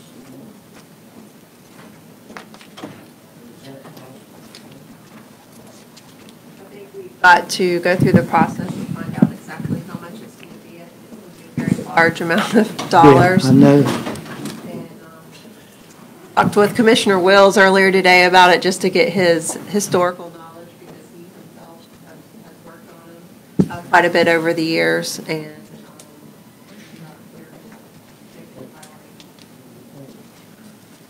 Just to tag that real quick, I met with the contractor today. Actually, they were here. They got the unit going. It was around 2 o'clock or so. That's it's kind of muggy still. They're saying end of September for parts. And I did ask them if they could start, and this is the field tech, who's probably one of the better ones we've had in many years. I've dealt with him for 20-plus years myself. He's going to start putting together some specs that we can spec out to go out to bid with. But what firm is it? Sorry? What firm is it? He's with Train. He's with Southwest Florida Train. But the specs he's going to give us, he's giving it to those out of a courtesy. We can spec that with anything. We have a York up there right now. Historically, that York's been a headache since it sat down on the building. Within the first 2 months, it was broke down. So not pushing anything. I like Train. We got a Train at the health department. We got one at the EOC. We don't have as many problems by far. But with that being said, the unit we're looking at will be a self-contained unit. It'll have all the pumps, compressors, fans built into a unit, and at that point, half the unit's down, we still have AC. We'll still have AC, whereas right now, when the unit's down, you're down. So that's just kind of a heads up on that, where we're at. Commissioner Turner? We don't do anything that doesn't have redundancy now, with the exception of an air compressor on our dive boat, and we're working to get redundancy on that, but we do have redundancy on the back of our divers, so we just have redundancy on every one thing. I was being nosy a few weeks ago. It's probably been longer than that now. And I walked across to the old school board building, which is the historic courthouse. And Ms. Davis, I don't know what your plans are. I don't know what our thoughts are. Boy, we got some square footage that could be utilized. When I went through the old chambers where the school board met, some of the roof tiles have been removed. And wow, what a facility that could be. So, I'm not a big proponent of spending money, but at the same time, if we have square footage that's available, we're not leasing anything now. We got out of all of our leases. If anything, we're leasing back. So, I just think that with the way of the world as it is right now, with the security of this facility, with our ability to go after grant dollars, and I don't think that pigeonholes us into you have to use that as a county facility. I think that we could potentially have a financial gain to look at over there, as long as we grant that out and make sure that it's something that, we're not coming out of pocket to refurbish. But boy, it's old, it's artificial turf in there on your carpet, and all that stuff. And we don't have a lot of bells and whistles here in Hendry County. But that could really be a fine building to have from a commercial aspect standpoint. So just something to consider. Are we getting funding for that, Jennifer? Applied for the next round of funding for For the inside, okay. finally got the outside, the roof, the masonry, every foundation, everything's been done on the exterior. Now it's the interior. Clock works, and we have our chimes in the clock as well, right? Yeah, that's pretty sharp. So I just think it's one of those ones, we don't need to be operating out of haste, but at the same time, I think we need to have a vision as we move forward on that. So, and then just good discussion from the board tonight. And I appreciate us letting everybody have the ability, especially when it's a local like that wants to bring something to our attention. And that's it in a nutshell, Mr. Chair. I get in trouble with the clock all the time when it gets 2 minutes off. They start calling me. The clock's not ringing at the right time. I tell them, check your phone. Real quick, the last meeting we discussed lawnmowers and the vendor that we've been dealing with, Barry's. We've been dealing with them for almost 28 years now. Called me and wanted to know why we dropped them as a vendor. I told him we didn't drop them as a vendor. Well, we really need to consider the folks that take care of us. They've been with us, like I said, at least 28 years they've been a vendor. So just to keep in consideration here, when someone takes care of you that long, you don't just throw them down. I know the young man Dustin over in Moorhaven, and I have nothing bad to say about him, like I said before. But again, 28 years we had a vendor, and now this vendor all of a sudden is kicked to the curb. So Is that all he does? Is that all he does with us? Is just lawnmowers? No. Well, lawnmowers, parts, weed eaters, blowers. But now we have been buying a lot of that with Dustin as well, which is Wolf's. I'm sorry, I should have said Wolf's. I apologize. I know the young man. He's a good young man. But the fact is, what we do is we've been buying from him for everything in Clewiston, and we've been buying our blades from him. He does a really good job on blades and everything else. For the stuff in LaBelle, we was buying the mowers from Barry's. We'd buy one from there. We'd buy one from Dustin. We'd buy one from Steve. And we were going back and forth. So just to keep in mind, just something, and like I said, personally, I worked with him for 20 years. I worked with him personally for 20 years buying parts. Their service is untouchable, I'll say that. So again, I just wanted to say tonight that I'm just not comfortable throwing a vendor down that's been that loyal to Hendry County. So I'd ask you guys to consider that when it comes up time to buy equipment. I don't want to put anyone out, Dustin as well. So just going forward, I would ask that we look at every bit of that across the board. Not someone that just come in brand new, but someone that's been around. I'd like to see us give them the opportunity to. It's state contract pricing, and you guys state contract pricing. You don't make money off of that. They get credits off of what they sell is what they get. So if they sell X amount of mowers, they get X amount of credits. Weed eaters, blowers, whatever the case may be. So that's all I wanted to talk about tonight. Shane, you and Margaret, I appreciate all that you've done in Wheeler Estates and everything you got going. Y'all done an amazing job. Katie, I didn't say you this morning. I apologize when I acknowledged everyone. I didn't acknowledge you, so please accept my apology for that. You sat down with a couple this morning, and that lady called me later. She was just extremely happy that everything's done. And sometimes it's the little things, it's a matter of just sitting down looking across the table at someone. So thank you all for that. The Wi-Fi and stuff, Carl, this is a question you can talk with Ryan about. Out in Felda for a community meeting, Wi-Fi is horrible in the building. You walk next to the unit, you got Wi-Fi, 2 bars. You walk halfway down the building, you have nothing. You go. So if we could check that, I don't know, Mr. Bowes, I said earlier, I don't know what it is in the Pioneer Community Center. I know we put Wi-Fi in our buildings, but if we could please check that so they have connectivity there. If we go to do a meeting there, we're going to need it. We're going to need Wi-Fi. I'd like to go a step further, Mr. Chair. I'd like to ask that y'all check all of our facilities. You know what I mean? Not just the community center, but look at the firehouse, look at everything. Because it's the way business is conducted in 2021. It's not a luxury anymore. It's a necessity. And so.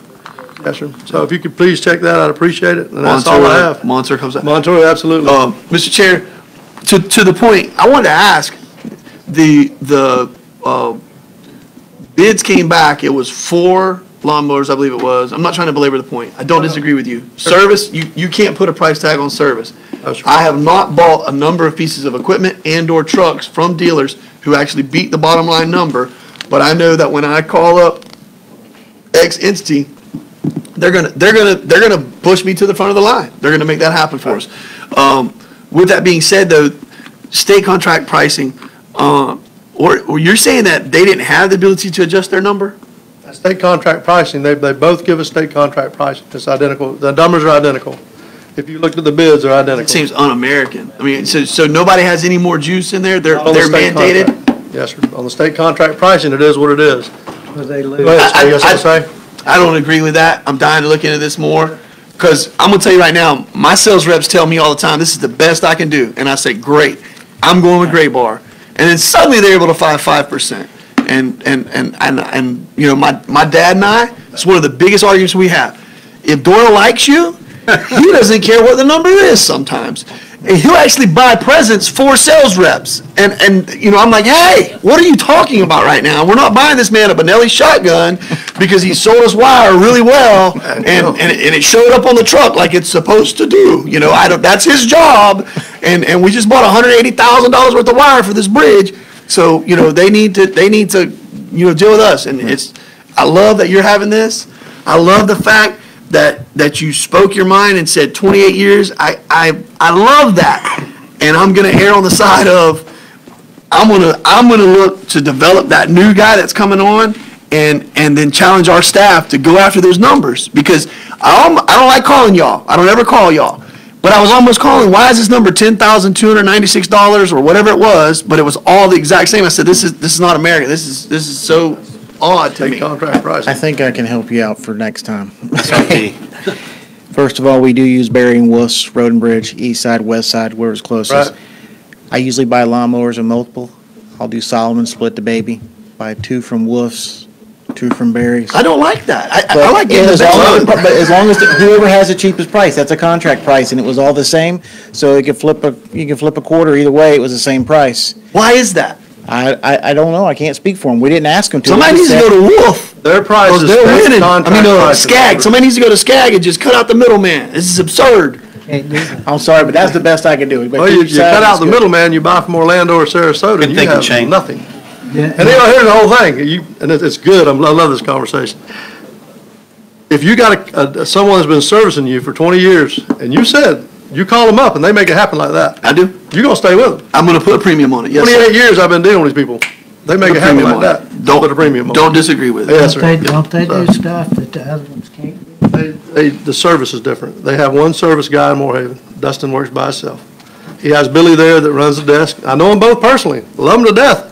But I do know that there's 6 guys over there that when I drop a mower off, I haven't gotten out of Hendry County, out of Lee County, and they called me and said, Mitch, your mower's ready. I've gone back and picked it up and brought it back and put it in production that day. So, and again, I'm not saying nothing negative about Dustin. Don't think that at all, because the kid's a good kid. It's nothing like that at all. It's just good business to me. If we had 4 mowers, 2 from there, 2 from there, I'm happy at Christmas, and he'll get a card. If I got anything else, you're good? Meeting adjourned.